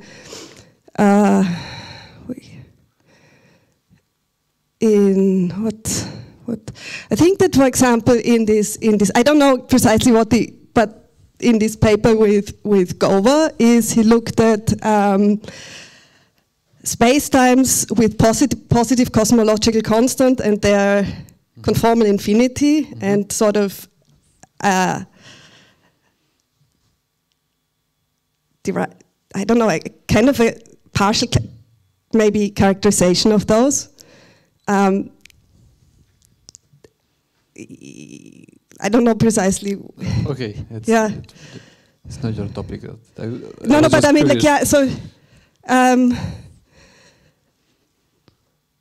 yeah. Maybe you can discuss later then, because then I think we should move to the next speaker. So thank you, Katja. Yeah, you're welcome. And now there'll be talk of Professor Augusiak, the Deputy Director for Science. So hello again. So my task is called non-classical correlations in composite quantum systems, and in my talk I would try to show you the progress that we made in 2022 about semi-device independent certification. But before that, I will start from the group, from the quantum information group that I lead here at the institute. So last year we had 5 postdocs. So like not for the whole year, but like at the beginning there were 3, but like at the end there were 5. 3 of them already left. So now we have 2 postdocs, Sazim and Alex. Sazim came with his own scholarship distributed by Polish Academy of Sciences within the Marie Curie co-fund program. So this was quite nice that he got it. Then we had 3 PhD students, Shubhayan, Rafael, and Elvidiusz.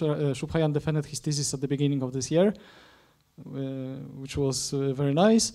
And hopefully Rafael will submit his thesis this year, if everything goes well. And then there are 5 students that are associated to the group that show up unexpectedly at the institute and ask questions. And with some of them we have some projects that are less or more or less successful and might lead to some publications, which is very nice. The main topics of our group is characterization and detection of various forms of non-classicality in quantum systems, such as, for instance, quantum entanglement. I grew with quantum entanglement, let's say, and now I work mostly with well-known locality, but we also study quantum steering and quantum contextuality. But the other topic is to apply all those notions to design methods that would allow us to certify quantum resources, let's say, for instance, quantum states or quantum measurements. And these are the projects that finance our activities. The first 2 are like postdoctoral projects. Pacific I already mentioned. Sonatina was given to Jakub, who was in our group last year, and he left at the beginning of this year. And also we have larger grants like Sonata Bis and Quantera. Quantera is very nice because it's like collaborative European project with many institutes. But it seems it's not so easy to handle this project. There are many problems with that. Okay, and this is our output in terms of publications. So the first 5 are about certification. This one is about characterization of entanglement in many-body quantum systems. This one is about quantum networks, which is, let's say, a new line of research in our group. And this one is about Bell non-locality. And this will make a huge part of Rafael's PhD thesis, hopefully. And I'm going to talk about this too, plus some new results that we obtained last year that concern certification in the semi-device independent way, in which we can make some assumptions about the considered systems. Okay, so this is the title. So usually I start my presentations with a Bell scenario where we have 2 parties, A and B, that share some quantum state, rho AB. The state might be separable or entangled, doesn't matter at the moment. And then each of the parties can perform 2 measurements, and each measurement can have 2 outcomes, plus minus 1. Okay, so like independently, each party performs so a state is distributed to A and B, and then each party performs a measurement, one of these 2, A0, A1 or B0, B1. And then the correlations that they observe are encoded in these expectation values, AX, BY. And now, if they are able to violate Bell inequalities like this one, this is the most basic one, most studied one, the CHSH Bell inequality, then we say that they observe Bell non-locality, which means that they observe certain correlations that cannot be reproduced by classical means. Okay, and so now our aim is to use this Bell non-locality for certain purposes, and one of this is certification of quantum systems. So what's the idea of this certification? So imagine that we have the same experiment as before, but now we don't know anything about the measurements that are performed by Alice and Bob, and we don't know anything about the state that is shared by them. Okay, so it's like we don't know anything. What we know is are the probability distributions or this expectation values. I mean, it's one-to-one correspondence, so I mean you can use this representation on the other one, doesn't matter. So by knowing this probability distributions, we would like to say something about both devices, the measuring devices, as well as the state. And of course, if you would like to say something, detect some quantumness in the system, you need to observe Bell non-locality. And this is nice because we don't need to make any assumptions about the devices. So we just rely on what the devices give us. So we ask questions to the devices that are encoded in X and Y. We receive some answers to that questions, and now based on this, we try to say something about these devices.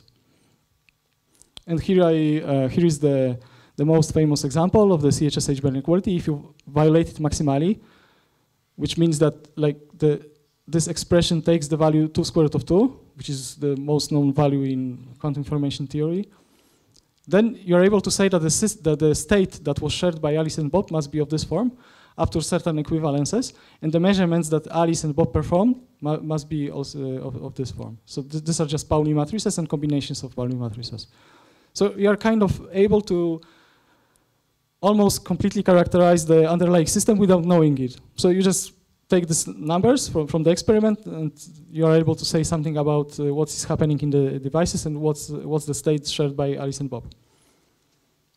But you need to know distribution a priori, right? Yeah, you measure, you get statistics, and from that statistics you can say something about the quantum system. So it's not that you know I mean, theoretically on paper you have to know it, but like in the experiment you don't have to.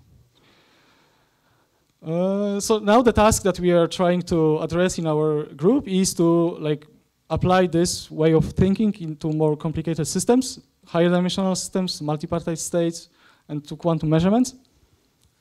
And we want to design methods that are experimentally friendly, so they don't use much resources, let's say. So they don't use many measurements, like the minimal number of measurements or measurements with minimal number of outcomes, and have high robustness to noises and experimental imperfections. And this is, this is difficult, as we already noticed in the group, that to derive this type of like certification methods is a hard task from the mathematical point of view. Also because we don't know methods. There are no methods to do that. So I have a collaborator who calls these methods ad hoc. So for each separate problem, we have to develop a new method. There are no general methods. So one of the ways out is to consider certain relaxations of the device-independent scenario, where we don't assume anything. And one of such relaxation is this one. So we go back to the best scenario, but now we assume that one of the parties perform measurements that are known. So for instance, Alice has a well-characterized measuring device. I'm almost finishing. So that performs, for instance, these measurements, sigma x and sigma z. And now the task is the same. We would like to characterize the measuring device of Bob, as well as the state shared by both parties. And of course, like, we make this assumption, but we hope that we can gain a lot by making this assumption. So we can derive certification methods for systems for which we cannot derive them in the device-independent scenario. And the basic resource that is used here in the semi-device independent scenario is quantum steering that has been studied thoroughly in the literature, but the certification methods based on quantum steering are not so known and not so well explored. So this was our niche that we wanted to explore. So last year we published two papers. Okay, this one was published this year, but like at the beginning of this year, but it was like developed last year. So in this paper we provided a method of certification of incompatible measurements, of any set of incompatible measurements on the untrusted side, on this side where we don't know what are the measurements. And in this paper we developed a method to certify any pure entangled state shared by Alice and Bob. Here, so, well, a state of this form. Any pure entangled state can be brought to this form. Plus the optimal amount of randomness. So if one wants to certify that the quantum measurement gives rise to true randomness, you can use our approach. And we also tried to apply this way of reasoning to the multi-party scenario. So now we have like many observers. Here you have 3 of them, and one of them is assumed to have a trusted measuring device. So it measures for instance, Pauli matrices or their generalization to d-dimensional systems. And so far we have managed to provide certification methods for some known classes of quantum states, like the multi-qubit Schmidt states or the graph states that are known for the quantum error correction. And we hope that we could get such a method for basically any entangled 3-qubit state. But this is still under construction. So it seems that this type of methods are very difficult to derive, and it's unclear how to even do that. So yeah, we were facing many problems there. Okay, thank you, and I would like to ask you to approach the members of my group, Alex, Błażej, Ovidiusz, and Sazim, to see their posters during the poster session. Thank you. Thank you. Are there any questions? There is question of 2 questions. I think Jarek was the first one. Remig, you mentioned that you face the lack of methods. Is there group theory somehow entering at the maximum violation, for example, like some sort of discrete symmetries? Is that like a right intuition or not really? Well, so the symmetries that you have here is that, for instance, this statement is up to all local unitary operations. So it's like taken into account already. Yeah. But this is like a local base rotation, which is sort of like gauged out. But like this particular type of observables, which give the maximum violation. So can it be somehow understood using discrete group, like this discrete Heisenberg-Weil group, for example?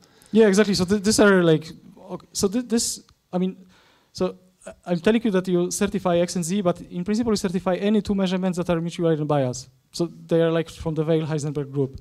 So in fact, we were trying to generalize this statement for higher dimensional systems where we could certify Weil-Heisenberg operators, because if we could do that, then we could certify the optimal amount of randomness that is being generated when you perform a measurement on a entangled quantum system.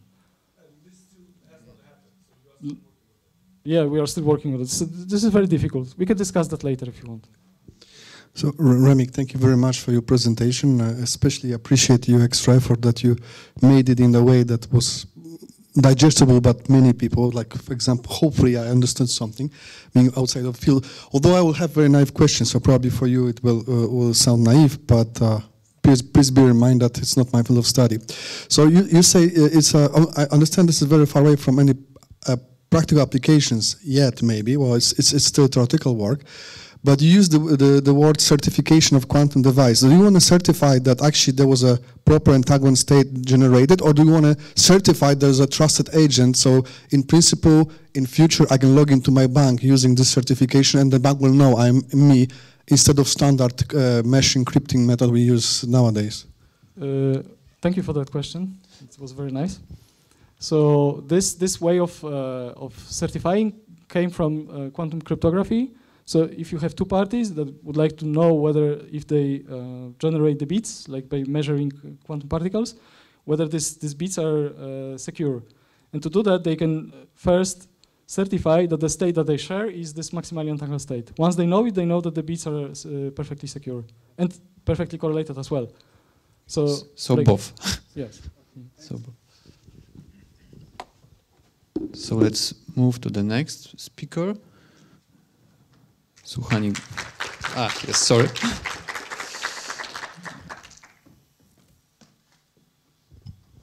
So now we talk of Suhani Gupta.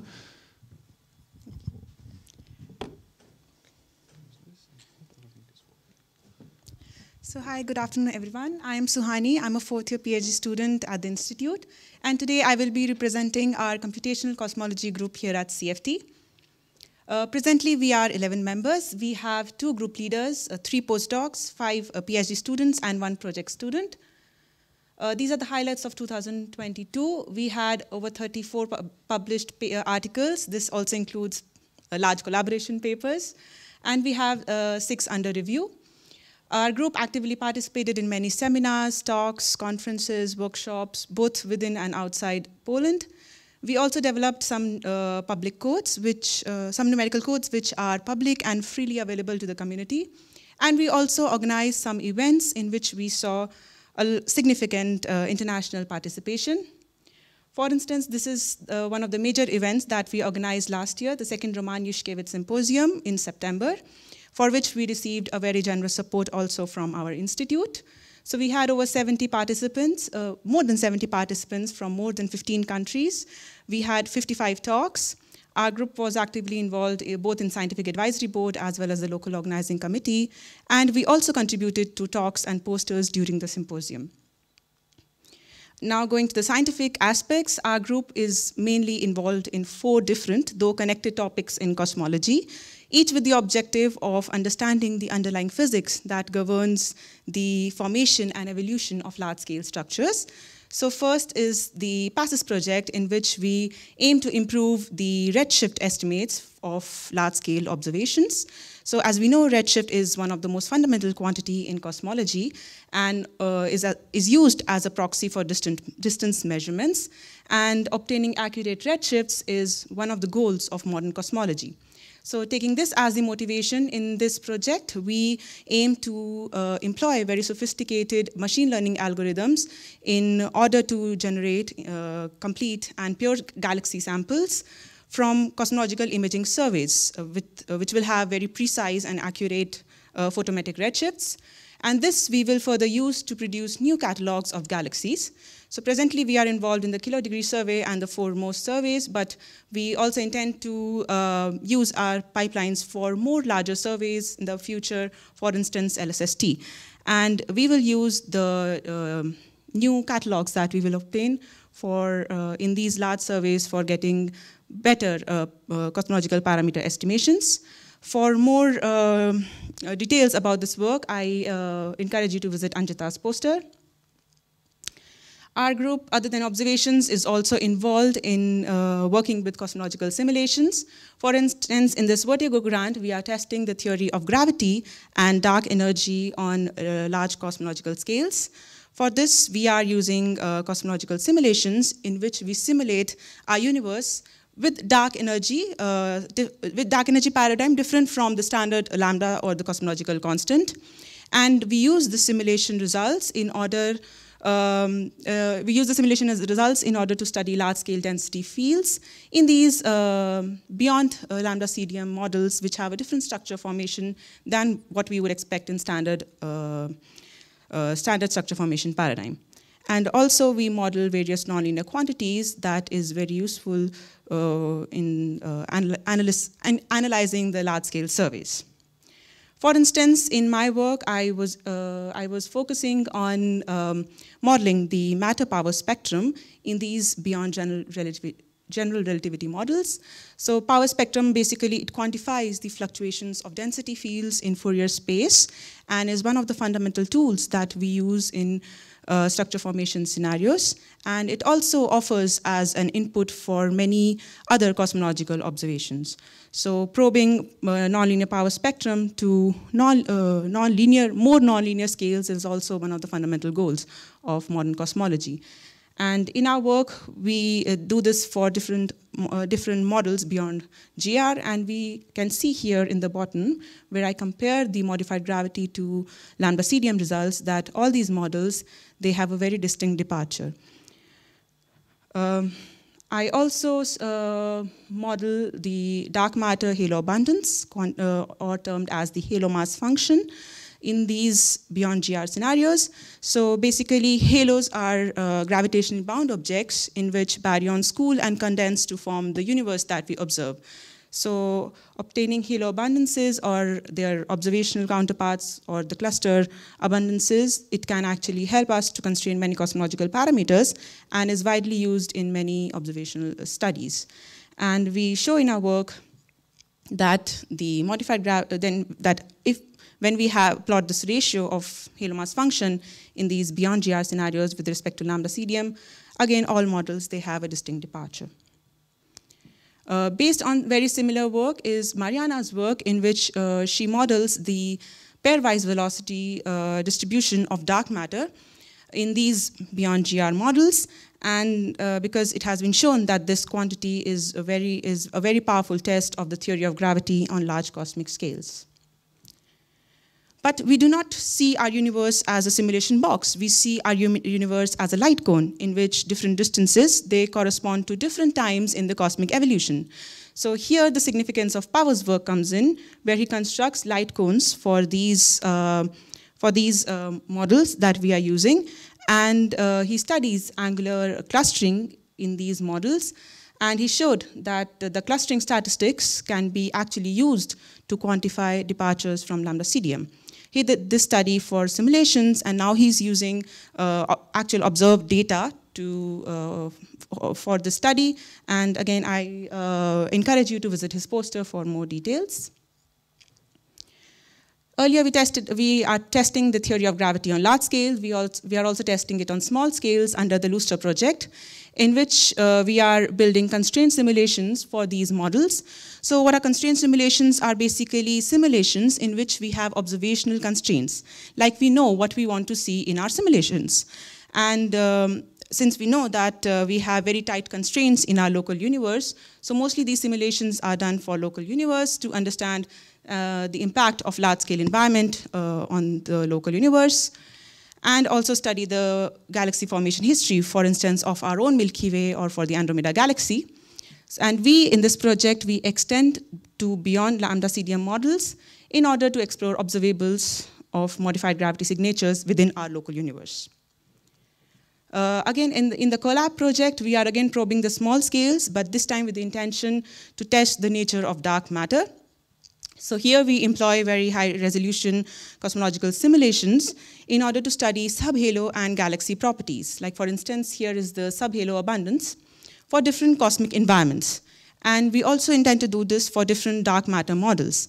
So this exercise will actually help us to break the degeneracy which we get from the effects of dark matter, using different models of dark matter or using different cosmic environments on large-scale structure properties, and would be a very powerful tool to constrain, to give observational constraints and to discriminate between different dark matter models. Again, I encourage you to visit Feven's poster for more details on this work. And before concluding, I would like to advertise the summer school that our group is organizing this July. First, we would like to acknowledge the great support that we are getting from our institute in the organization. In this school, we will aim to study how we can handle cosmological data from simulations as well as from observations using numerical tools. And we will open the registrations for the school from this Monday. And on behalf of our group, I would like to thank you for your attention and would be happy to take some questions. Thank you. So thank you, Suhani. Questions? There is one question already. Thank you very much for a very nice presentation. It seems that you have accumulated quite a knowledge in machine learning techniques. Is there any way how your group can diffuse it to other research groups who might be also interested in applying this technology?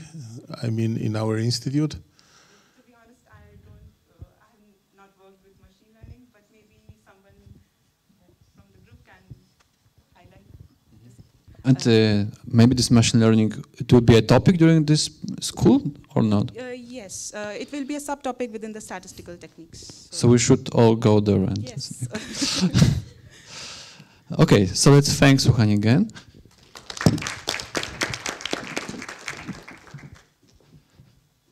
And this brings us to the last presentation, the second last, because I will have to tell you something at the end. But now we have Jarek Korbicz. Jarek, you can use this microphone. This is working. You can start, please. Hopefully, hello. So I'm the last one before between you and the lunch. So I'll try to be quick, and I'll try to give first time in my life a presentation without a single formula. So let me first present the topic. So we are working on open quantum systems and the coherence theory, and in particular the interest is in the quantum to classical transition.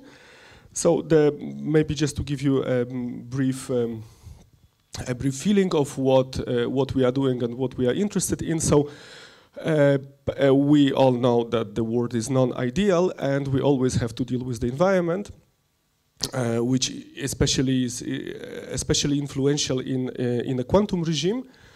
Introduces a lot of usually a lot of trouble, introduces noise, introduces errors.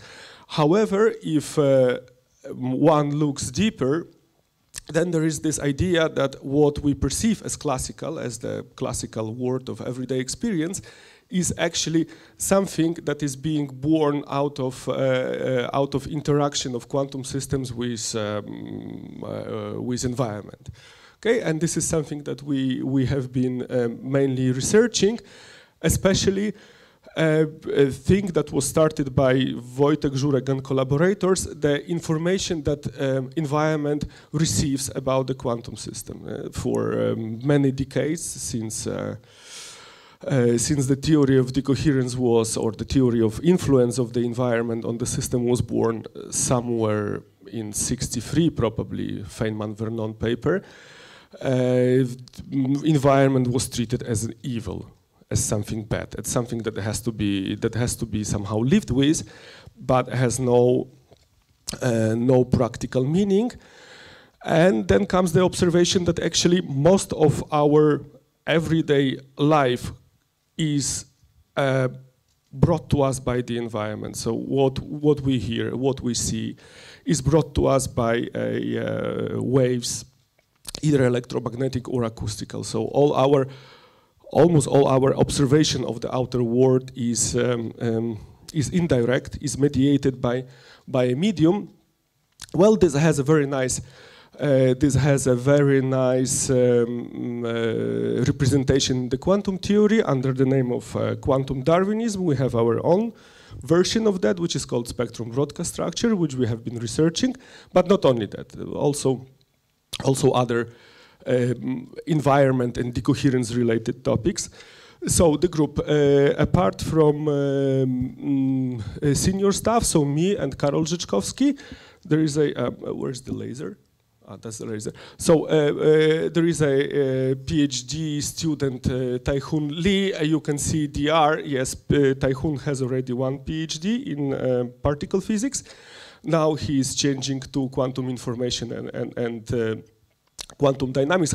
I forgot to mention, so we approached the open quantum systems, which is a huge topic being explored since probably 80s. We approach it with modern quantum information tools. So Tae-Hoon is a PhD doing his second PhD with us. Uttam Singh, who was a postdoc for 2 years, he has now moved to Harish Chandra Research Institute, so he's back to his home country, to India. And there was a very talented young person, Weronika Nosiadek, who did her master thesis under my supervision, defended last year at Warsaw University. And unfortunately, she left science, and I'm still crying because the person was really exceptionally talented. And we have a new postdoc, Masaya Takahashi, who has just arrived, who has just joined the team. Preprints and publications.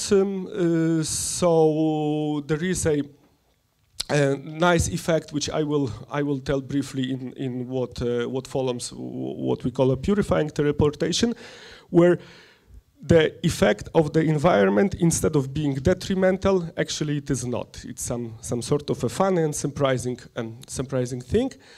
And there is a publication of Karol with the co-authors. I'm sorry, I don't know much about it. And there is something which looks at the first. There is a paper which looks at the first glance strange by Uttam Singh and the collaborators, which appeared in PhysRev Applied. Actually, it's quite interesting because the authors use the methodology of quantum resource theory to study something very, very practical, namely a noisy transient voltage sources. I was surprised to see it myself. And we have also a nice paper on no-go theorem for a work extraction using very popular quantum states, so-called Gaussian states, in a decoherence type scenario. And also we have quite a nice paper on general framework or general theory, how to find out the quantum states which are the closest to classical, so-called pointer states. And there is also a huge paper of Uttam and co-authors on quantum computation. Okay, so I prepared one. Out of those results, I prepared one, namely the one which is somehow most funny, I would say, and can be presented. I hope it can be presented just using pictures without formulas. How do I advance it? Okay, so quantum teleportation is a protocol where where the objective is to pass a given but unknown quantum state from one particle to a target particle. It is achieved via a very smartly designed protocol that appeared in '96, if I'm not mistaken, where a one needs what we call now a entangled resource. This is a maximally entangled state between two particles, and the protocol is quite smart. Namely, the particle in a given state that we want to teleport is measured jointly with one of the entangled pair. Then the result is communicated via classical communication, so basically via, let's say, telephone line. It's communicated to a second party taking part in the protocol, and depending on the measurement result, the measurement is in so-called Bell basis if these are qubits. According to the measurement result, there is a correction unitary that is applied to the second particle of the entangled pair. And if everything is done correctly, then at the end of the protocol, this particle will be found in this state, and this entanglement will cease to exist. So the protocol consumes one bit of entanglement, so to say. Okay, so that's the theory. But of course, the practice is, and this is one of the quantum teleportation has been one of the let's say iconic protocols or iconic effects in the modern approach to quantum theory and quantum information. It has now also become very popular because of the possibility of building quantum networks. So quantum teleportation is actually considered to be as like a fundamental paradigm on how to distribute quantum information. So basically how to distribute quantum states along quantum, only 5 minutes, okay, I thought well, okay, all right. So this is one of the leading paradigms how to distribute quantum information along quantum network. Okay, but of course, that was ideal world. In the real world, there is always a noise. There is always this environment which is coupling, and it is first of all coupling to the most sensitive, and the most sensitive quantum system is here this entangled pair. Noisy teleportation has been considered for I don't know how many years, I don't know how many papers were written, but this has been basically studied, but the noise itself was not, or the environment itself was not treated, let's say, seriously enough. It was not treated as a standalone quantum system with well-defined quantum interaction with the system that it affects. Now, it turned out that what we did, we treated the environment seriously. We treated it as like it is treated in the open quantum systems. We treated it as a quantum systems interacting via quite a general interaction with the entangled pair, introducing noise. But now what happens is that if you smartly perform the teleportation step, not twice, but 2 times, in 1/4, so in 25% of the applications of the protocol, the state and the end will be completely noise-free. That's why we call it purifying teleportation, because the second step purifies what was noisy at the first step. The protocol is well, it's not very easy, but not somehow very complicated either. So we perform the standard first teleportation step. Then we feed forward the result of the first Bell measurement. According to this result, entangled pair is prepared. It is attacked by the environment. This must be the same environment as it was in the first step. Then the second step of the teleportation is performed. Of course, there are some technicalities. I did not want to bore you with that, but there are some technicalities. For example, it must be the same environment that interacts in the first step and interacts in the second step. Yeah, there is no magic. It's not that this state gets purified by some sort of magic. It gets purified because the environment builds up correlation with the entangled pair, and these correlations are then somehow injected back into the system, which allows to actually cancel the decoherence noise in 1/4 of the events. So now I wanted to advance it. Okay, so that was the basic idea. We sort of used a very well-known, used and abused quantum open system, namely spin boson system, to see how it looks like in the spin boson system. So we basically have to, just to tell you, so the environment is modeled as a collection of oscillators, bosonic modes, and we have a 2-qubit register which is coupling via what is called the pure dephasing Hamiltonian. And here you can see the fidelities. The red line is the fidelity after the first step. So this measures how close is the final state at the teleportation protocol to the target state, to the initial state. So this is after one step, and the green one is after 2 steps, provided that we do the purifying protocol that we have discovered.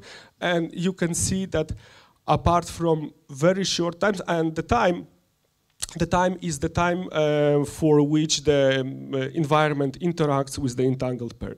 So you see that apart from the very short time, and apart from this causal impulse, I'll not go into explaining what it is, but you see that the 2-step protocol gives the advantage. So on average, this is the average fidelity, so the fidelity of the average state at the output of the protocol. You see that this fidelity is higher than after 1 step.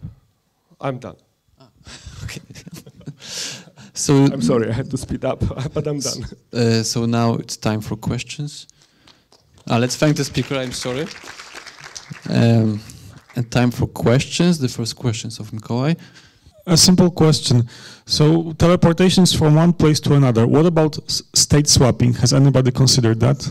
Oh, sure. State swapping. You even have entanglement swapping, which I think, correct me if I'm wrong, but a part of the Nobel Prize or the motivation for the Nobel Prize was for entanglement swapping. So, for example, you can have 2 particles which never interacted with themselves. Then you can have an entangled pair, and you build a local interaction with the particles. And the particles who had never interacted, they are found in an entangled state. So yes, you can do this kind of magic. So did I got it right? In case if your environment evolves in time, there's no hope for any purification because the correlation will be lost, right? No, not really, because actually here the environment can evolve in time. Yes, it is evolving in time. What is important is that the timing, there need to be a precise timing. So the time for which the environment both evolves on its own and interacts with an entangled pair here, and the time it does it here must be the same. Of course, in the practical applications, these times can be, there is a mismatch which introduces a small error, but yes, environment is evolving quantumly on its own also. Okay, actually, I have a question about, so maybe first. Our vice director. I just wanted to ask whether I understood it correctly. So you applied the decoherence to the maximally entangled state, but not to the state that you want to teleport. Well, you ask difficult questions. As the first approximation, yes, that is right. As the first approximation, we decided to apply the decoherence to the resource that is most sensitive. So, of course, in yet more realistic scenario, we would have to consider decoherence of the initial state, decoherence of the entangled channel, whether joint or not. Yes, that is true. But if you look if you look at the models, the set spin boson model, so the quantum register decoheres much faster than the single qubit. So we decided, okay, since decoherence is mostly affecting entangled resource, as a first approximation, we use it on the entangled resource. We couple it to the entangled resource. Just a small comment. So maybe you can combine your result with what was said by Alex Streltsov during his colloquium. Yeah, I sent him the paper. Yeah. No, but what I'm saying is that maybe you first have to dilute the maximally entangled state to many copies of a weakly entangled state, and then like apply the decoherence, and maybe this would give us or you some improvement. Would that be possible? Very good idea. Very good idea. I cannot comment. Yeah, but yeah, very good. Thank you. Okay, I think we have to finish. So let's thank Jarek Korbicz, and let's thanks for all the talks from this session. And I'm afraid that there is another barrier between you and lunch, and it's me. I'm supposed to give some summary of what happened during last year. I will try to be relatively quick. So I have a very short presentation, but apart from that, I prepared a longer report. The report is written in Polish, unfortunately. We are missing the nice figure for the first page of this report. So if you have produced nice scientific figure during last year, please send it to me. Then I put it as the first page of our annual report. Apart from that, we have this presentation. So what happened last year? We had a photo session. Here we are in this room. And now some statistics. So on the left, we have the year 2021. On the right, the last year, 2022. And what matters are, of course, well, scientific achievements are the most important, but the government is looking on how many papers we publish and in which journals. So last year we published 111 papers. This year only 88. But last year it was 5 publications for 200 points. For newcomers, the government is like giving points for every publication depending on the journal at which it was published. And after 4 or 5 years, the institute is evaluated. That's why these points are important. So last year we have these 5 most precious publications, and 2 years ago, sorry, and last year 9 publications for 200 points. So with this respect, is twice better. But we lost, no, not lost, but we published a small number of papers for 140 points. Only 46 papers as compared to 78 in 2021. So I would say it's still very good, and maybe I think it's good tendency to try to publish it in better journals, even if the number of papers would be smaller. Concerning the number of researchers, there is small fluctuation concerning our number N, so number of employees, from 42 to 41, let's say. So from 43 to 41. Of course, it's mostly related to...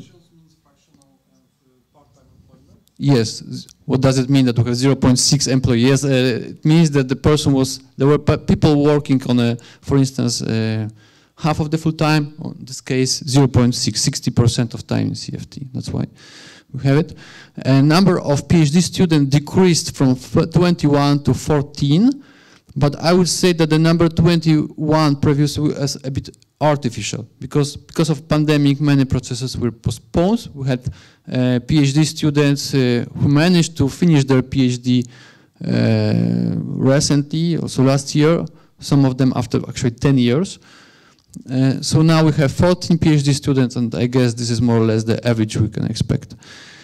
Then concerning projects, we have 5 new projects. Some of them were mentioned. So there are 2 Polonez BIS projects. One of Wiktor Pergamenszczyk, who was awarded this Polonez BIS just December last year. And Mikołaj mentioned the Polonez BIS of Nezihę Uzun. So Nezihę is here, Wiktor is there. And then we have also 2 Opus projects. One is of Professor Żążewski and the second of Bożena Czerny. There is Opus Lab because this project will be conducted together with partners from Czech Republic. And there is this Pacific project of Sheikh Sazim. This Pacific is program which was started by Polish Academy of Sciences, and it's funded from a European budget, so it's also quite important to us. And last year we're conducting 29 research projects, even more than in 2021. If I would be forced to pick the most three important events during last year, for sure it would be the war in Ukraine. It's changing a lot of things. I mentioned evaluation, that is every 4 or 5 years. We had such an evaluation last year, and we finally were given the category A. Every research unit in Poland is given a category after this evaluation, either C, which is the worst one, B, B+, A, A+. With this A, we earned like new privileges, so we can award habitations, for instance. And then there was also mentioned that Bożena Czerny was awarded this Lodewijk Voltaire Lecture Medal of European Astronomical Society. I mentioned evaluation. Why we had A? Well, the institute is evaluated in 3 categories. The first category are publications. It's 60% of the final result. Then 20% are projects and social impact. Concerning publications, we're in the fourth place in Poland in physics. And actually 5 institutes received this A+. And we're considered to A+, so we're close, and concerning publications was really good. It was even better concerning projects, as we were on the 2nd place in Poland. We lost points in social impact, still being at the level B+. Altogether, we're considered to A+. And the evaluation is such that to be awarded this A+, there's some committee consisting of 2 experts, and they are actually deciding according to their will. And they decided to, both of them, to give us only A. There was appeal written by me and Adam Sawicki, who was director, but finally, despite all these nice results in the first and the 2nd category, were given only A. So remark, yes, we could maybe prepare even better to write the social impact descriptions. Yes? Say that there was unfair game because the rules were changed during the evaluation period. We learned about social impact and it's really late. Yes. This is that, yeah. If you play a game, there are some rules, and here are no rules. So there were, for instance, rules which were published. There was some guide, but Ministry finally didn't give any strict rules concerning this social impact. It was said that it would be very similar to the British system. So together with Adam, we went thoroughly through this British system. And for instance, we're hesitating whether we should describe our efforts in popularization science or not. In British system is like 0 points automatically, because the social impact should be constructed in such a way that we are showing some publications and then social impact which is originated in these publications. So science giving something to, I know, industry or better understanding. But finally in Poland was different. So actually popularizing was well recognized, even if there were no publications as a base of that. And this was maybe our mistake. Then what you should remember, if you work at least 2 years in CFT, you have to publish at least 1 research publication, because otherwise we lost a lot of points. Actually, like if we have like 2 people in this N0 category, then we cannot dream about A+. Some important announcements. So, April 28th, we will have a scientific council, a meeting of scientific council. If you have something important or would like to communicate something important to scientific council via your representative, it's the right time to think about it. I'm only acting director, so there will be announced competition for the new director soon. It's managed by Polish Academy of Sciences. And there is a very important announcement that we plan huge renovation. It will last like 2 or 3 months. During this time, it's not updated. What you see here is actually a plan of the floor, but there will be many changes. During this renovation, probably we'll move to, we'll rent space in another building, in this building which is just in front of the institute, with the big announcement, offices to rent. Another thing, every September in Warsaw, there is Warsaw Science Festival. But we need a person who will be coordinating the events organized by us. It's not big work, still it has to be a person who speaks Polish, because there are some regulations. And I know that many groups actually promised some outreach in their projects. To have this outreach, you have to have science festival. To have the science festival, we need some coordinator. So let's think about it, because I have to write a declaration on Monday. And now, poster session and food. So thank you for your attention. There are questions to summary. First. Maybe if most of us are here, that's a good time for an important announcement for PhD students. We have changed in the Scientific Council the way rapporteurs are being selected. Okay? So we collect the list of rapporteurs from all the members of the council and discuss with rapporteurs, and only when they agree to be on the list, and they have to agree to certain conditions which we set up, then the council selects 3 rapporteurs for PhD. That means that this procedure doesn't take now half an hour on a scientific council meeting, but more than a month, starts more than a month in advance if it's going to be completed. Therefore, as a chairman of the council, I would like to remind you that you should remind, or at least contact me sometime in advance, that I am able to start this procedure, right, with sufficiently long time gap between the point before the council has a scheduled meeting.